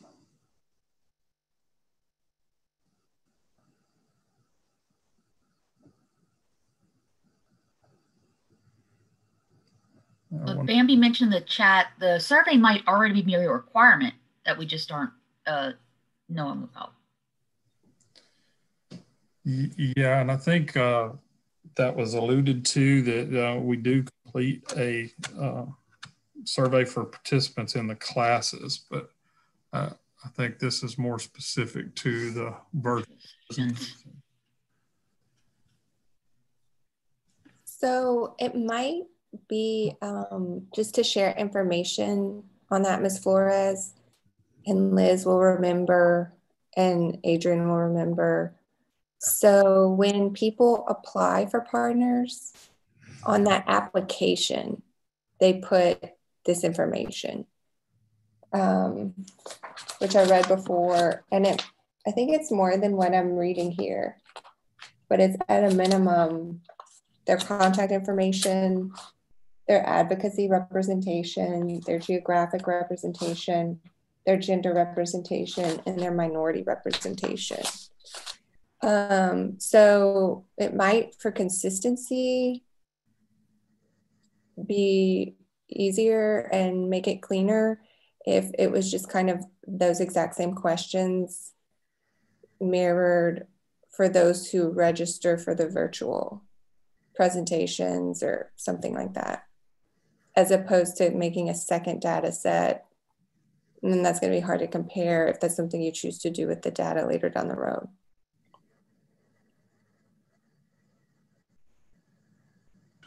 I don't have a disagreement with that. I just wanted us to capture the information so that we would have more individuals that we can actually present applications to, so that they can actually apply for the future partners and policymaking class, since this is going to be virtual partners and policymaking highlight presentations. And maybe I should yield this. Maybe I should ask the question to Mr. Sprinkle. Is it a requirement before for the families, helping families to actually collect this information? No, all families helping families would do would be maybe share on the website, market it. Person's going to speak at this time and how to do it. That would be very simple. Keep it simple. And for those people that aren't registering for the full class, keep that application extremely simple. Like give me your email address or something like that. Otherwise, people look at, we want to fill out this form and they're going to, eh. So keep it simple so that people that would look at it from an outside viewpoint. I know sometimes when I go through seminars and I have to register and I have to go to 2 or 3 pages of questions, I get irritated. So we'll make it simple for the people that just there to see that one person. But, you know, make one contact, such as email address, so you have the ability to email them back and ask those questions. So it doesn't disturb that immediate first impression on their part. Mr. Jim, I'd have to agree with you. It's sort of, I mean, it's 6 to 1 and half a dozen the other. You can either put it on the front end and then some people may get turned off like you said, or a lot of times what we do is after something is completed, you send out like a post session survey and you might get back half of them. You know what I mean? Because again, somebody's not gonna, if they don't want to be bothered with it, they're not gonna fill it out once they get it after that informational session ends. So that's just information that I'm glad you brought up, Mr. Jim, because I didn't think about that. But that's information really for you, Ms. Corley, and the committee, is that, and we can certainly do this, and I think it's a great idea, but I would just urge you to keep in mind that nobody can force people to give you their information if they're not gonna. Oh, no, ma'am. I just don't want it to be, I want it to be super simple. Maybe 2-3 questions like, hey, are you a parent or self-advocate? Number 2, would you like more information in regards to our partners in policy making class? And number 3, is it okay that we email you that information when we're opening up our process to accept applicants? So that's little different from what I heard you say the first time. And maybe I misunderstood. I thought you wanted their data, like. No, because most of the time when families helping families have their registration for any of their webinars, they actually have you disclose if you're a parent or a self-advocate, your race, ethnicity, your income, etc. So that's what a lot of the partners in policy a lot of the families helping family centers already have when you're registering for their webinars. I just want us to be able to disseminate the information on when we're gonna actually be accepting applications. If we can collect the information from them saying, you know, if they're a parent or a self-advocate, and, you know, so that we can, because this is, like we've already said, this would be a window that we would have to reach more self-advocates than anything. So we need their information to be able to forward them the application when we're actually recruiting. So this is our way of capturing that. All you need is the email. Right, yeah. And the email, that'll work. You don't have to ask them if they want to know about it later. You can just let them know. So well, do you want to read your motion and change that language? Because it still doesn't have a second, so you can still do that. Do you see it on the screen? Yeah, but I just also read a comment from Ms. Polizzola. Ms. Polizzola, can you elaborate? Because I don't want to make it more complicated than what everybody is making it. I just really want simple question. Like really simple question. Can we have your email and then let us just email the information out? They have to give you their email. If you're gonna, yeah, so that's what I was gonna say. Now, like when we got on to register just to be on this meeting, we had to put our email in. So like Zoom collects that because you had to log in, so you get that email. But I know anytime I've gone to like Families Helping Families events, there's that little satisfaction survey, and it, like you said, it gets that data. So it's not anything new, is what I'm saying. Like we do that type of thing already for years. Collecting, the simple like little, data points that they need for, whatever reports that are being done. So I think that's what you're saying, that we're trying to just find out if we're touching those groups that we know that we've had difficulty interacting with or had less interaction with over the years. So I'm saying is we already do that. We have those things already in place that we capture that information. We just need to use those tools for this. Okay. Thank you so much, Ms. Polizzola. So I would like to change my motion so that my motion can... I'm sorry.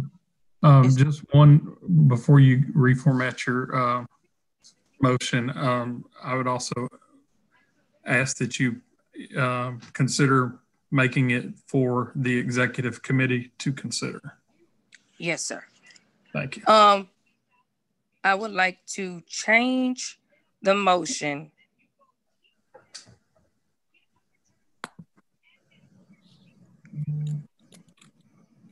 to read for the executive committee to consider a satisfaction survey for participants in the Partners in Policymaking highlights.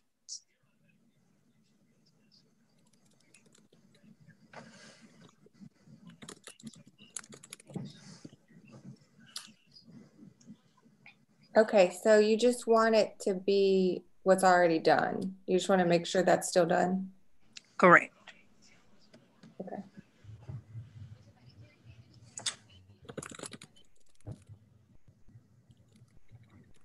I'm just going to type what I think is your goal and then we'll read it.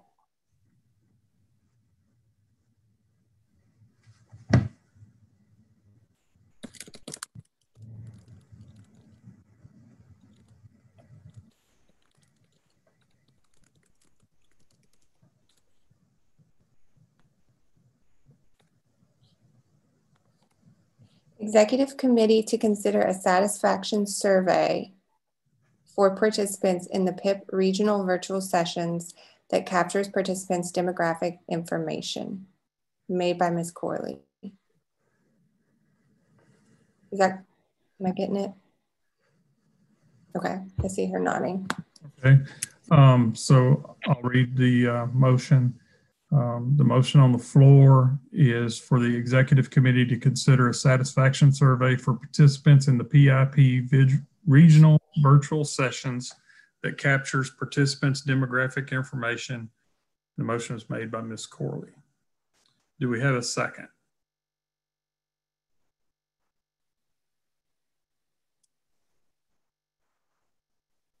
A second. Someone seconded, but I did not. Ms. Flores.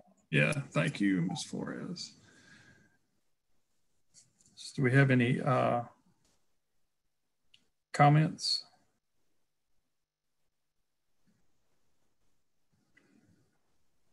Do we have any public comment? I'm sorry. Go ahead, Liz. No, I guess I don't know why we're doing another motion when it's already being done. There's a satisfaction survey that's done for the partners after every one of the sessions. And it's also done whenever there's unless something's changed, Marilee, isn't there a satisfaction survey that's done after any events that are DD Council funded? Because that's the stuff that has to be reported back to the feds. Right, so this is already done, like Bambi highlighted earlier, and it's exactly like you're saying, as far as I understand, unless something has changed and I haven't been told. But so Courtney Ryland, who does our planning and monitoring, is the one that makes sure that these post-consumer surveys are created with the right questions and that they're sent out, and she compiles that and she does something with it for federal requirements. So I would have to agree with Liz. I think it might even be confusing. Right, and that's what I'm worried about, because there's plenty of surveys done, so and it's already in there, and so this would make people believe that we don't already do that, and it's already being done by the council and partners, because partners had their own evaluations, plus then they had to do the satisfaction survey at the end of the 6 months. So if you're doing it, you can do the satisfaction survey at the end of each virtual thing, and that way you're having even more information because you're touching more people than just the 25 originals. So I don't think this is necessary personally. Thank you, Liz. Do we have any more comments? I'm trying to get my screen back to where I can see. Jill Hano has her hand raised, Mike. Thank you. Yes, Jill.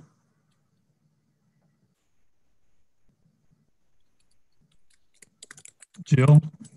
Okay, I'm here. Okay, so these, I'm getting confused.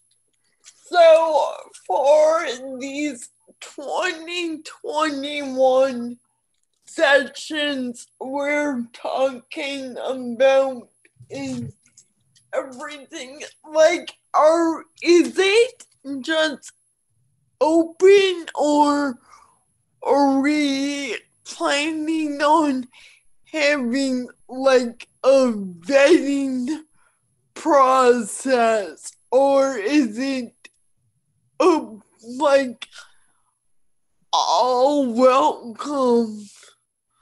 Like, how's the vetting gonna go for 2021?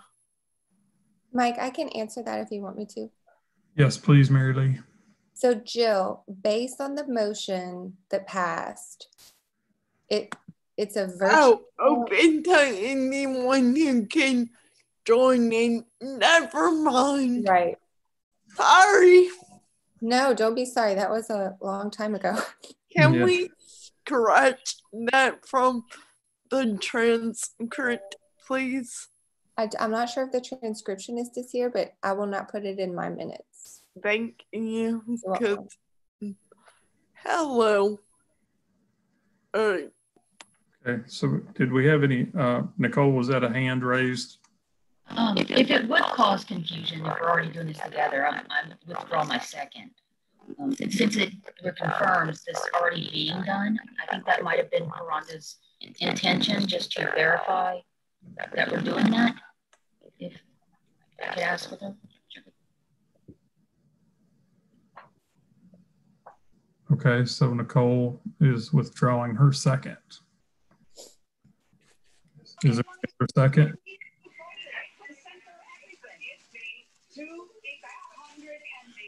One more time, is there any second to the motion on the floor?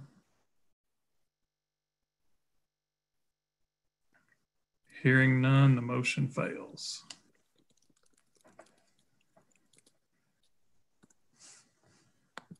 All right, and just a timekeeping moment here. We're at 10:46, and we still have several agenda items left to go.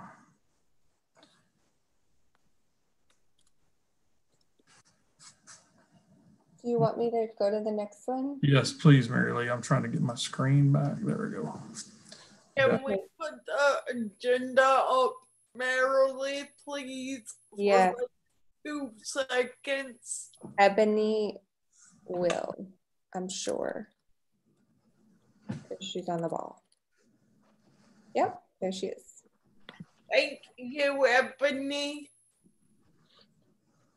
So I'm first just going to give an update on the contract between the council and Families Helping Families at the Crossroads. So the way it works is the council contracts with Families Helping Families at the Crossroads. And then Families Helping Families at the Crossroads contracts with a partners coordinator. So right now, the council does not have a contract with Families Helping Families at the Crossroads. And so unless something has changed that I'm not sure of, but Jim will say this in the next agenda item, Families Helping Families at the Crossroads doesn't have a contract with the coordinator because they don't have that funding to do so. As I understand it, and this was mentioned last meeting, Mr. Jim Sprinkle is compensating Adrian for her time and her effort on this committee. And I believe he paid her $500 for our first meeting. And I think he might be paying her $500 for this meeting because this committee was formed and she's working on it without a contract.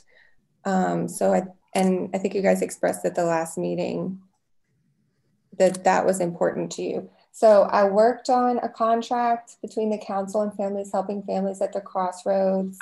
We got really close. Ultimately, the decision was made not to sign a contract with FHF at the Crossroads because the 2020 class wasn't decided. And so I think the leadership was uncomfortable signing a contract when the 2020 class wasn't decided without a specific way to do the budget detail. And that's my update. I hope that that makes sense. Thank you, Mary Lee. Does anyone have any questions or comments? Liz? Yeah, Mary Lee, if you can expand on that. So what has Adrian been working? I'm assuming she has, because from the data that she provided and the PowerPoints and the information that she provided, that she was in contact with the coordinators, that she has been moving forward. So I guess I'm a little confused why why the contract didn't even move forward as far as just for her salary and giving her some parameters to be working on to continue to be able to be paid towards it, even though that wasn't official with what was moving forward yet, at least the salary part. As far as, I mean, I know you can't write the hotels and all those different things. So I guess I'm a little confused about that. So in other words, October 1 is when this contract was not renewed. Is that what happened? That's correct. That's correct. And at this point in time, the contract should be reverted back to the original date so we can pay her up to date what she should be paying for doing what she's doing. Right at this point, we're just giving her a penance for hanging in there. And from a personal standpoint, if she was such a great person, I would probably, if I was in her shoes, I would be questioning my staying around, because the council needs to make that decision quickly, because we can have a contract with her immediately. We could have the original contract and do it vaguely as so it could be adjusted according to what's happening. I know they all want to go forward, and we're willing to put the money out. We are putting the money out, and we're sending our second $500. And I don't know the answer because I'm not the council, but they need to make a decision to sign go ahead and put the contract out. I believe Mary Lee has the data for the contract and adjusted accordingly to cover the COVID. I think that's in the generic terms that we would adjust for COVID. It has to be general because you can't say specifically at that point. But the main thing is to get Adrian back on pay, give her full salary going back to the start of this contract, because she's been working the whole time. Yeah, because in 2016, when we moved forward with the regional meetings and not the full one, they just amended the contract to be less money and focused more on making sure that it continued to move forward and the salaries were covered, and then just amended the mileage and all that kind of stuff. So sure. So is it something, Mary Lee, that they can go back? They're going to be able to retroactive this back to October 1 once the EC approves possibly what we requested in the motion, so that they can get this back in check? So above your pay grade, right? A little. I'll give you my best answer. I do know that if it's decided to sign a contract with FHF, she has agreed to backdate it to October 1. Okay. And then I'm not sure how that would work between the 500 and then the salary. That would be not really under my business. That would be more between Jim and his employee, which is the coordinator. It would make sense to me to sign a contract with FHF. The council approved this budget for partners. Right. I think it was 80 and then it was 90 that year last year, Liz. And I don't remember if they kept it at 90 or put it back to 80. They did. I'm pretty sure they did kept it at 90. It's 90. The thing is, Marilee, is that, you know, they approved it for 90. That doesn't mean you have to move forward with 90 if you're not having the same format, but the contract can be written in the sense that it's more catered to the specifics of what that's going on. I just need to make a statement as a former coordinator, knowing the information that she presented from the standpoint of going through the data and all this different stuff and looking at, I'm going to tell you that the data that she presented, breaking down the different regions that she did and looked at and all that stuff, that wasn't an easy task. That information that I had to pass on that I had been given in the past was hard to break all that information down. So she did a lot of work on getting this information to be able to get you your stats and stuff like that. So I just, and then contacting and connecting.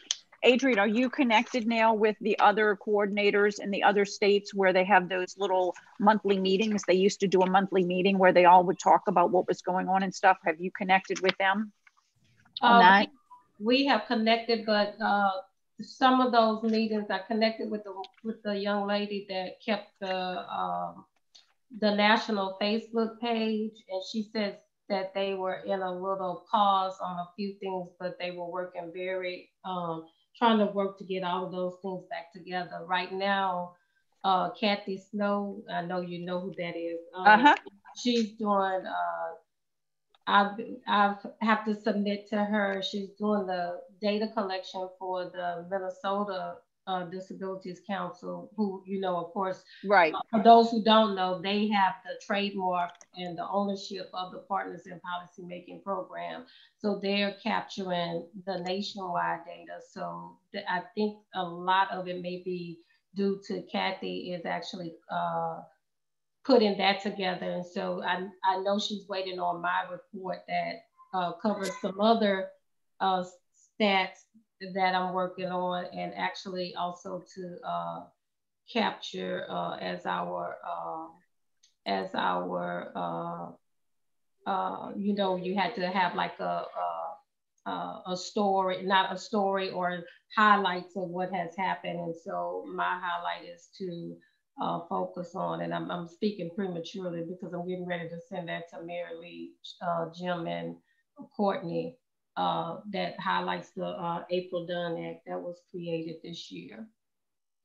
I could make a comment that there's no reason in my mind the contract couldn't be put in place as it usually is, with the comment that it is adjusted according to the COVID situation, so that if there's 50,000 for travel, for example, and 10,000 for speakers, you know, that amount of money doesn't have to be spent. And as we go through the time period, say come March, things aren't right, you could always make an adjustment, an amendment to the contract to downsize that amount of money and put it somewhere else so you don't lose it.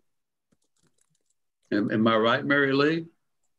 Yes. So if you put the contract forward as is, with the says to be adjusted according to COVID situations, then all we have to do when we see a problem is make an amendment to the contract, take the money out of that fund if it's 10,000 and put it in whatever the council decides to do for that year. And that way you could run smooth. And if it goes good, you spend the money. If it doesn't go good, you have an option to put it somewhere else. Yes. I don't know if I answered your question, Liz. Well, was it who determined not to continue the contract? Was it the council members? No. Oh, okay. No, the council funded it, like I said. Okay. What's that? Corley, was it? Courtney. Courtney, excuse me. Yeah, so she's the interim executive director. So she has this signing authority. And but she doesn't want to do it unless the council approves. Is that right? No, I didn't understand it that way, but I know Mr. Jim's, I think you might have spoken to her recently and I wasn't in on the conversation, so maybe she shared that with you. But what I understood was what I said earlier. She's not comfortable signing a contract with FHF if the 2020 class isn't decided, because she thinks it will be difficult to do the budget detail if she doesn't know what we're doing with the 2020 class. It was my recommendation, and I left it solely up to her because it's her authority and under her purview, but it would make sense to me just to sign a contract with FHF, and you're at least paying that way FHF can at least pay the coordinator's monthly salary. And then if you don't spend travel and meals and hotels and whatever else, then you don't spend it. And exactly like Jim said, and I think you said the same thing, Liz. And then later, yeah, I mean, like, and the contract was amended. You know, it wasn't the regular contract, which was you'll do 6 informational sessions and you'll arrange hotel and all those things. It was amended for COVID. So that's kind of why at the beginning I wanted to focus on making some decisions. That way, if they go and they're approved, then maybe we'll be able to get a contract done. Do we know how long before the executive committee is going to meet? I'm sorry, Mike. I'm done. I don't know. And that's where I was going to go. Was I think this will quickly resolve itself once that these were brought before the executive committee. I don't have a schedule with the next meeting. But they can meet whenever they want. Right. That's, just as long as we have enough to do it public notice quickly now. Yes. And I don't know if that covered the next agenda item, which was really Mr. Jim's, which was just an update on between FHF. The contract can be very versatile. It could be amended at a moment's notice if things go wrong. If you just put it out as it is, whatever normal is, with the exception to be adjusted according to the COVID conditions, we are perfectly willing on our end to sign off on any amendments that addresses that. And you're going to have the possibility of those amendments, because whatever money you don't spend, I think they say you lose it. Is that right? So it has to be transferred into some other program before the end of the fiscal year. Am I right, Mary Lee? That is really, I don't know the exact answer to that. I've heard both mixed answers on that, if you lose it or if you don't lose it. So I don't want to answer that. I think you have 3 years to spend the federal funds. Bambi would know, or I could call Sean. I call him for all my budget questions. I suspect that the executive committee is going to move rather quickly, and that it should get to the executive director to get sorted out rather quickly. That's good. Please do. But I'm sure that was the intent. We will cover her until such time this happens, because I don't want to lose her. We got a gym here, so understood. Let's not lose her. And understood. I just want to say on the record, I really appreciate Adrian's efforts in sticking it out. It would have been very difficult for me to do this without Adrian. Like you said, Liz, all those pieces that she did in her presentation, I would have had to do, or they may not have been there. And again, we're working in a really understaffed office right now. And as far as the contract with Adrian, it's going to be simple on our end, because we are going to copy the wording that's already in the DDC contract as far as deliverables adjusted for COVID. Okay, so Karonda has her hand up. Go ahead, Rhonda. Thank you, Mr. Chairman. I would like to make a motion for this topic to go directly to the executive committee to be heard and acted on as expeditiously as possible in regards to paying Ms. Thomas's salary, as well as whether or not you will enter into a contract with the Families Helping Families at the Crossroads. So I'm just gonna give you this information, and I don't know if it might help you because with your motion, but we as a council don't pay the coordinator or do it's that. For both contracts. Yeah, you have to get the contract with me first, so Right. I can do a contract with her, and then she is actually a contractor underneath our purview, and we're responsible for what she does. So our purview as a council would be to create a contract with Families Helping Families at the Crossroads for partners. Can we phrase it just like you just said, Ms. Andrews? To recommend it to the executive council to the executive committee, my apologies, to act as expeditiously as possible on addressing the contract with the Families Helping Families at the Crossroads as it relates to partners in policymaking. Okay, give me 1 second and I'll share. What region is FHF Crossroads in? The center of the state. Whoops. In Pineville. Okay. So I'm just going to share this really quick. And it is 11:05. So after this, Mike, you can decide if you want to ask people to stay on or if you want to maybe push these to something else. Yeah, because I'm rapidly approaching a work meeting as well. So, but let's move ahead with this one.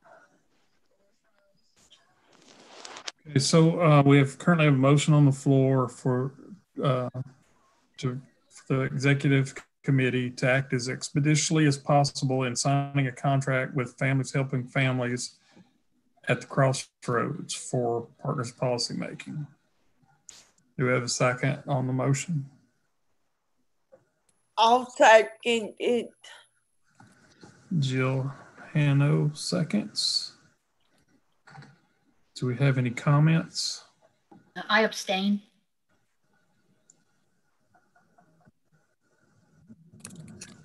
Mike, I have a question. Okay, who abstained? Ms. Flores abstained. Sure. And Liz, you go ahead. You have the floor. Yeah, my question though is it the executive committee that needs to act when it wasn't them who? Do they even know that the contract hadn't been signed? Are they even aware that there was no contract between Families Helping Families and the DD Council? Because it sounded like it was staff, the interim executive director, and not EC. So is it more a motion need to be done, or more that they just need to tell the ED to get it moving, or do they have to approve the other things first in order to do it? Is it necessary, I guess is the question. Yeah, and I don't know if Mary Lee would speak better, but I believe that the first two motions that we approved earlier, which gave the direction of where we were going to go with the current class and the next class, kind of gives them the direction that they need to approve the budgeting and the contract. And Mary Lee, if you have something other or something to add, I would welcome it. You're right, Liz. I think, as I understand it, if I'm able to give this information to the executive director and then she will give it to the executive committee, then they will and they approve it, they approve these motions, then the interim executive director will be comfortable signing a contract. And that is a good point. I'm not sure what the executive committee would do if they got that directive, because I'm not sure that I think they'd probably be thinking, we're not even in charge of this. Didn't we fund this as a council? So it's really in Courtney's hands. I have a question. Is all of this still going to be hinging on the details of the 2020 PIP class, the budgetary concerns? Because I wouldn't want to see anything hold up Adrian's contract at this point. It sounds like it's already been in the balance for a while. And I'm sure there's going to be a lot of details that need to be worked out. But how do we make sure that that's not something that trips this up again? So I think you're asking, how do we make sure that the details of the 2020 class doesn't further hinder the signing of the contract? Yes. I mean, is that why she kind of passed on it in the first place, the 2020 budget? No, I don't think so. It was just a decision-making process. A contract had to be signed. All that could be worked into that contract based on COVID adjustments. So in my mind, subject to COVID adjustments will cover everything. That's just a financial perspective of, handling the money. And we're completely open to anything. I mean, we'll pay her salary for the next 4 or 5 months if I have to, but they got to make a decision sooner or later and put it in writing. Yeah, and once again, I think we've made the referral to the executive committee on the path for the current class and the next class for partner policy making. So I think that'll all should resolve with the next DC meeting, and I'm sure Randall will move quickly to schedule that. So we still have a motion on the floor, and so far have not heard. We do have a second, and we have Ms. Flores has abstained. So do we have any other discussion? Do we have any objections? Yes, Liz. Liz Gary. Yeah, I object because I just don't think it's necessary. I don't think that the executive committee is supposed to be enforcing a contract. I think they should be working with the staff to do that. So I object. Thank you. So Mary Lee, can you do a roll call vote?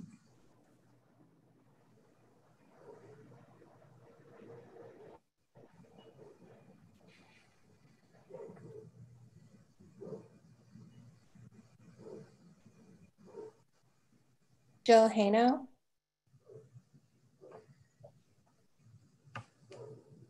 Yes. Bambi Polizzola. I agree with Liz, but I'm going to vote yes. Miss Corley. Yes. Miss Flores. Abstain.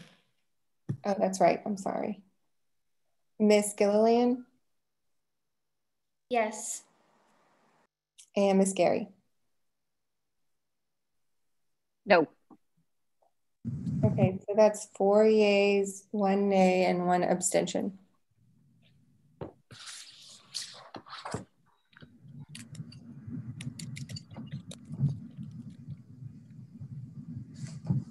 I might make a comment to Mr. to Liz. I agree with you 100%, but I feel like that something needs to give some kind of a push. Yeah. And that's why I think that's a motion's good.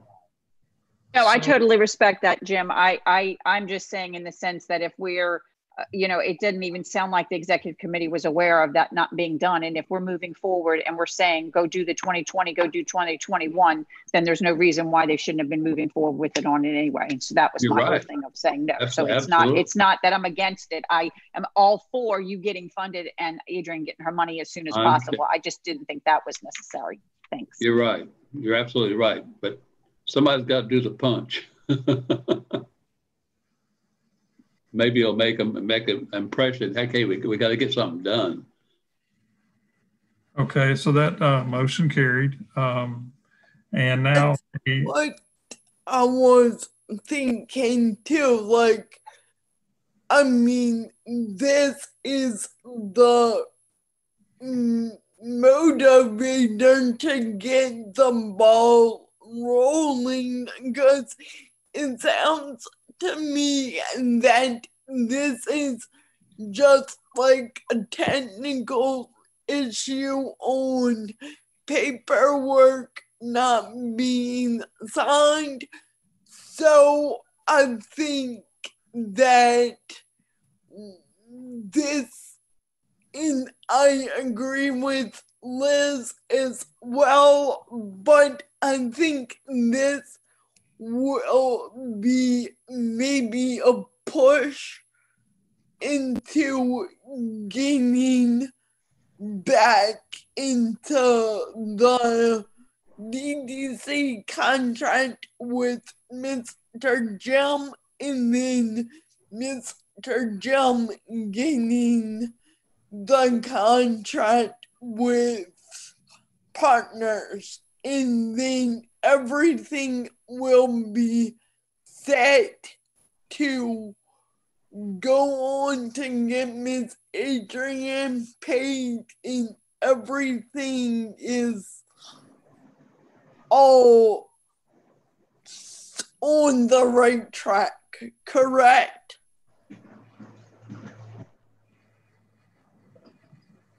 Right, from my standpoint. Okay. And also, can I have another question, Mr. Mike? you can have one more question, Jill. Whatever. Okay, so just to make sure my thoughts are correct, the process is we have the contract with FHF at Crossroads, and then FHF at Crossroads has the contract with PIP. So, like, we pay you for you to pay PIP, correct? Exactly, Jill. We give Mr. Jim $90,000 and we say, this is for you to do partners in policymaking. Okay. And then with that $90,000, he spends part of that on paying and compensating a PIP coordinator who right now, I mean, we don't have a PIP coordinator right now, but it was Adrienne the last time we had a contract, and she's doing that work right now. Right. And then he uses that money for travel, meals, respite, childcare. Can we see in black and white, and I'm going against Mr. Billings, I'm very sorry. Can we see a document of the breakdown of our specific contract with Crossroads? The contract does have a budget details that can, like I said, could be adjusted according to COVID. It'll have so much for transportation, for example, which is a biggie. So much for training. Mary Lee knows more about that than I do, and so does Liz. But the biggest thing I'm concerned about is having the money. It could be sitting there. We may not spend it, but at least I'll be able to pay her salary. Correct. So Jill, I can't give you that now because like we all know there's no contract right now, but I can maybe show you last year's and you can kind of see what it looks like. Okay, well, you email that to me. I will. Thank you. And Mr. Billings? Yes.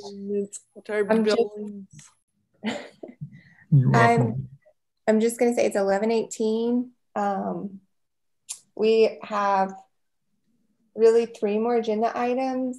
The self-advocates virtual accommodations for 2020, ITAC disparities, and then future agenda items.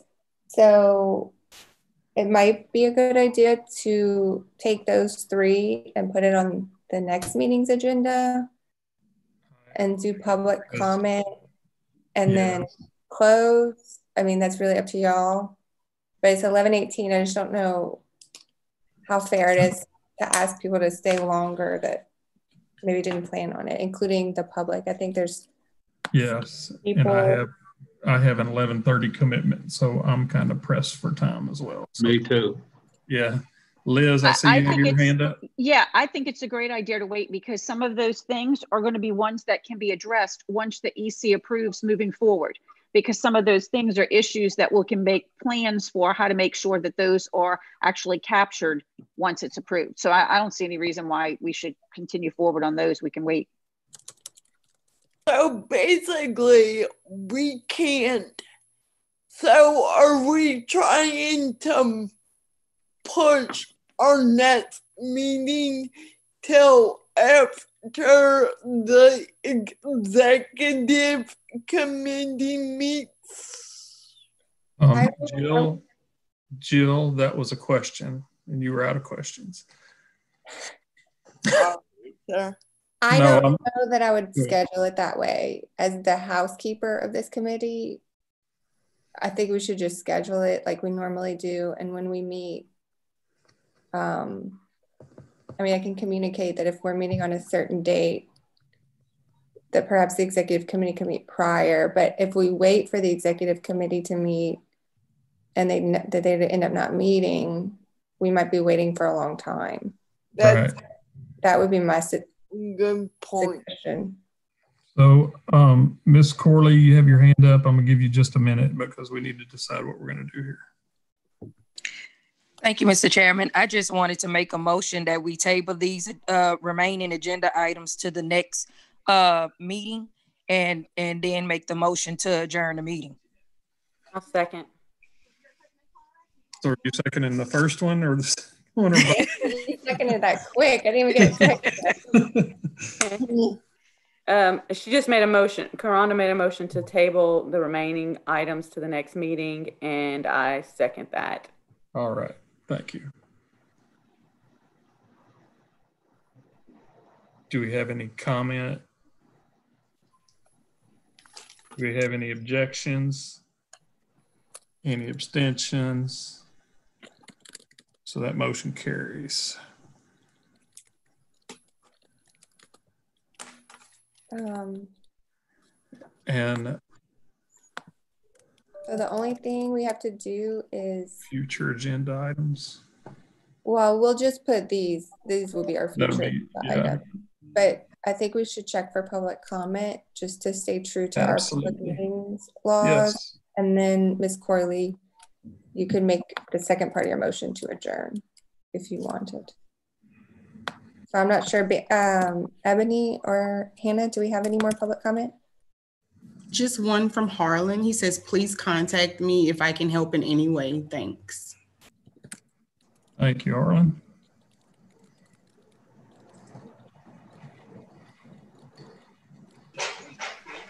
There are no hands raised from the public. Thank you. Ms. Corley, you have the floor. I would like to make a motion to adjourn the meeting. A motion on the floor to adjourn. Do we have a second? I second. Do we have any objections? Hearing none, we will adjourn this meeting. Thank you, everybody. Thank you. Thank you all for giving your time today. I'll schedule the next meeting in the same format, guys.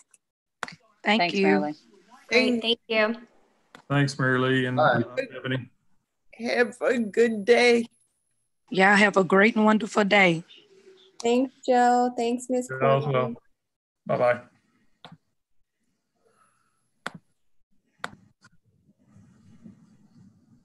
I can't leave. Neither can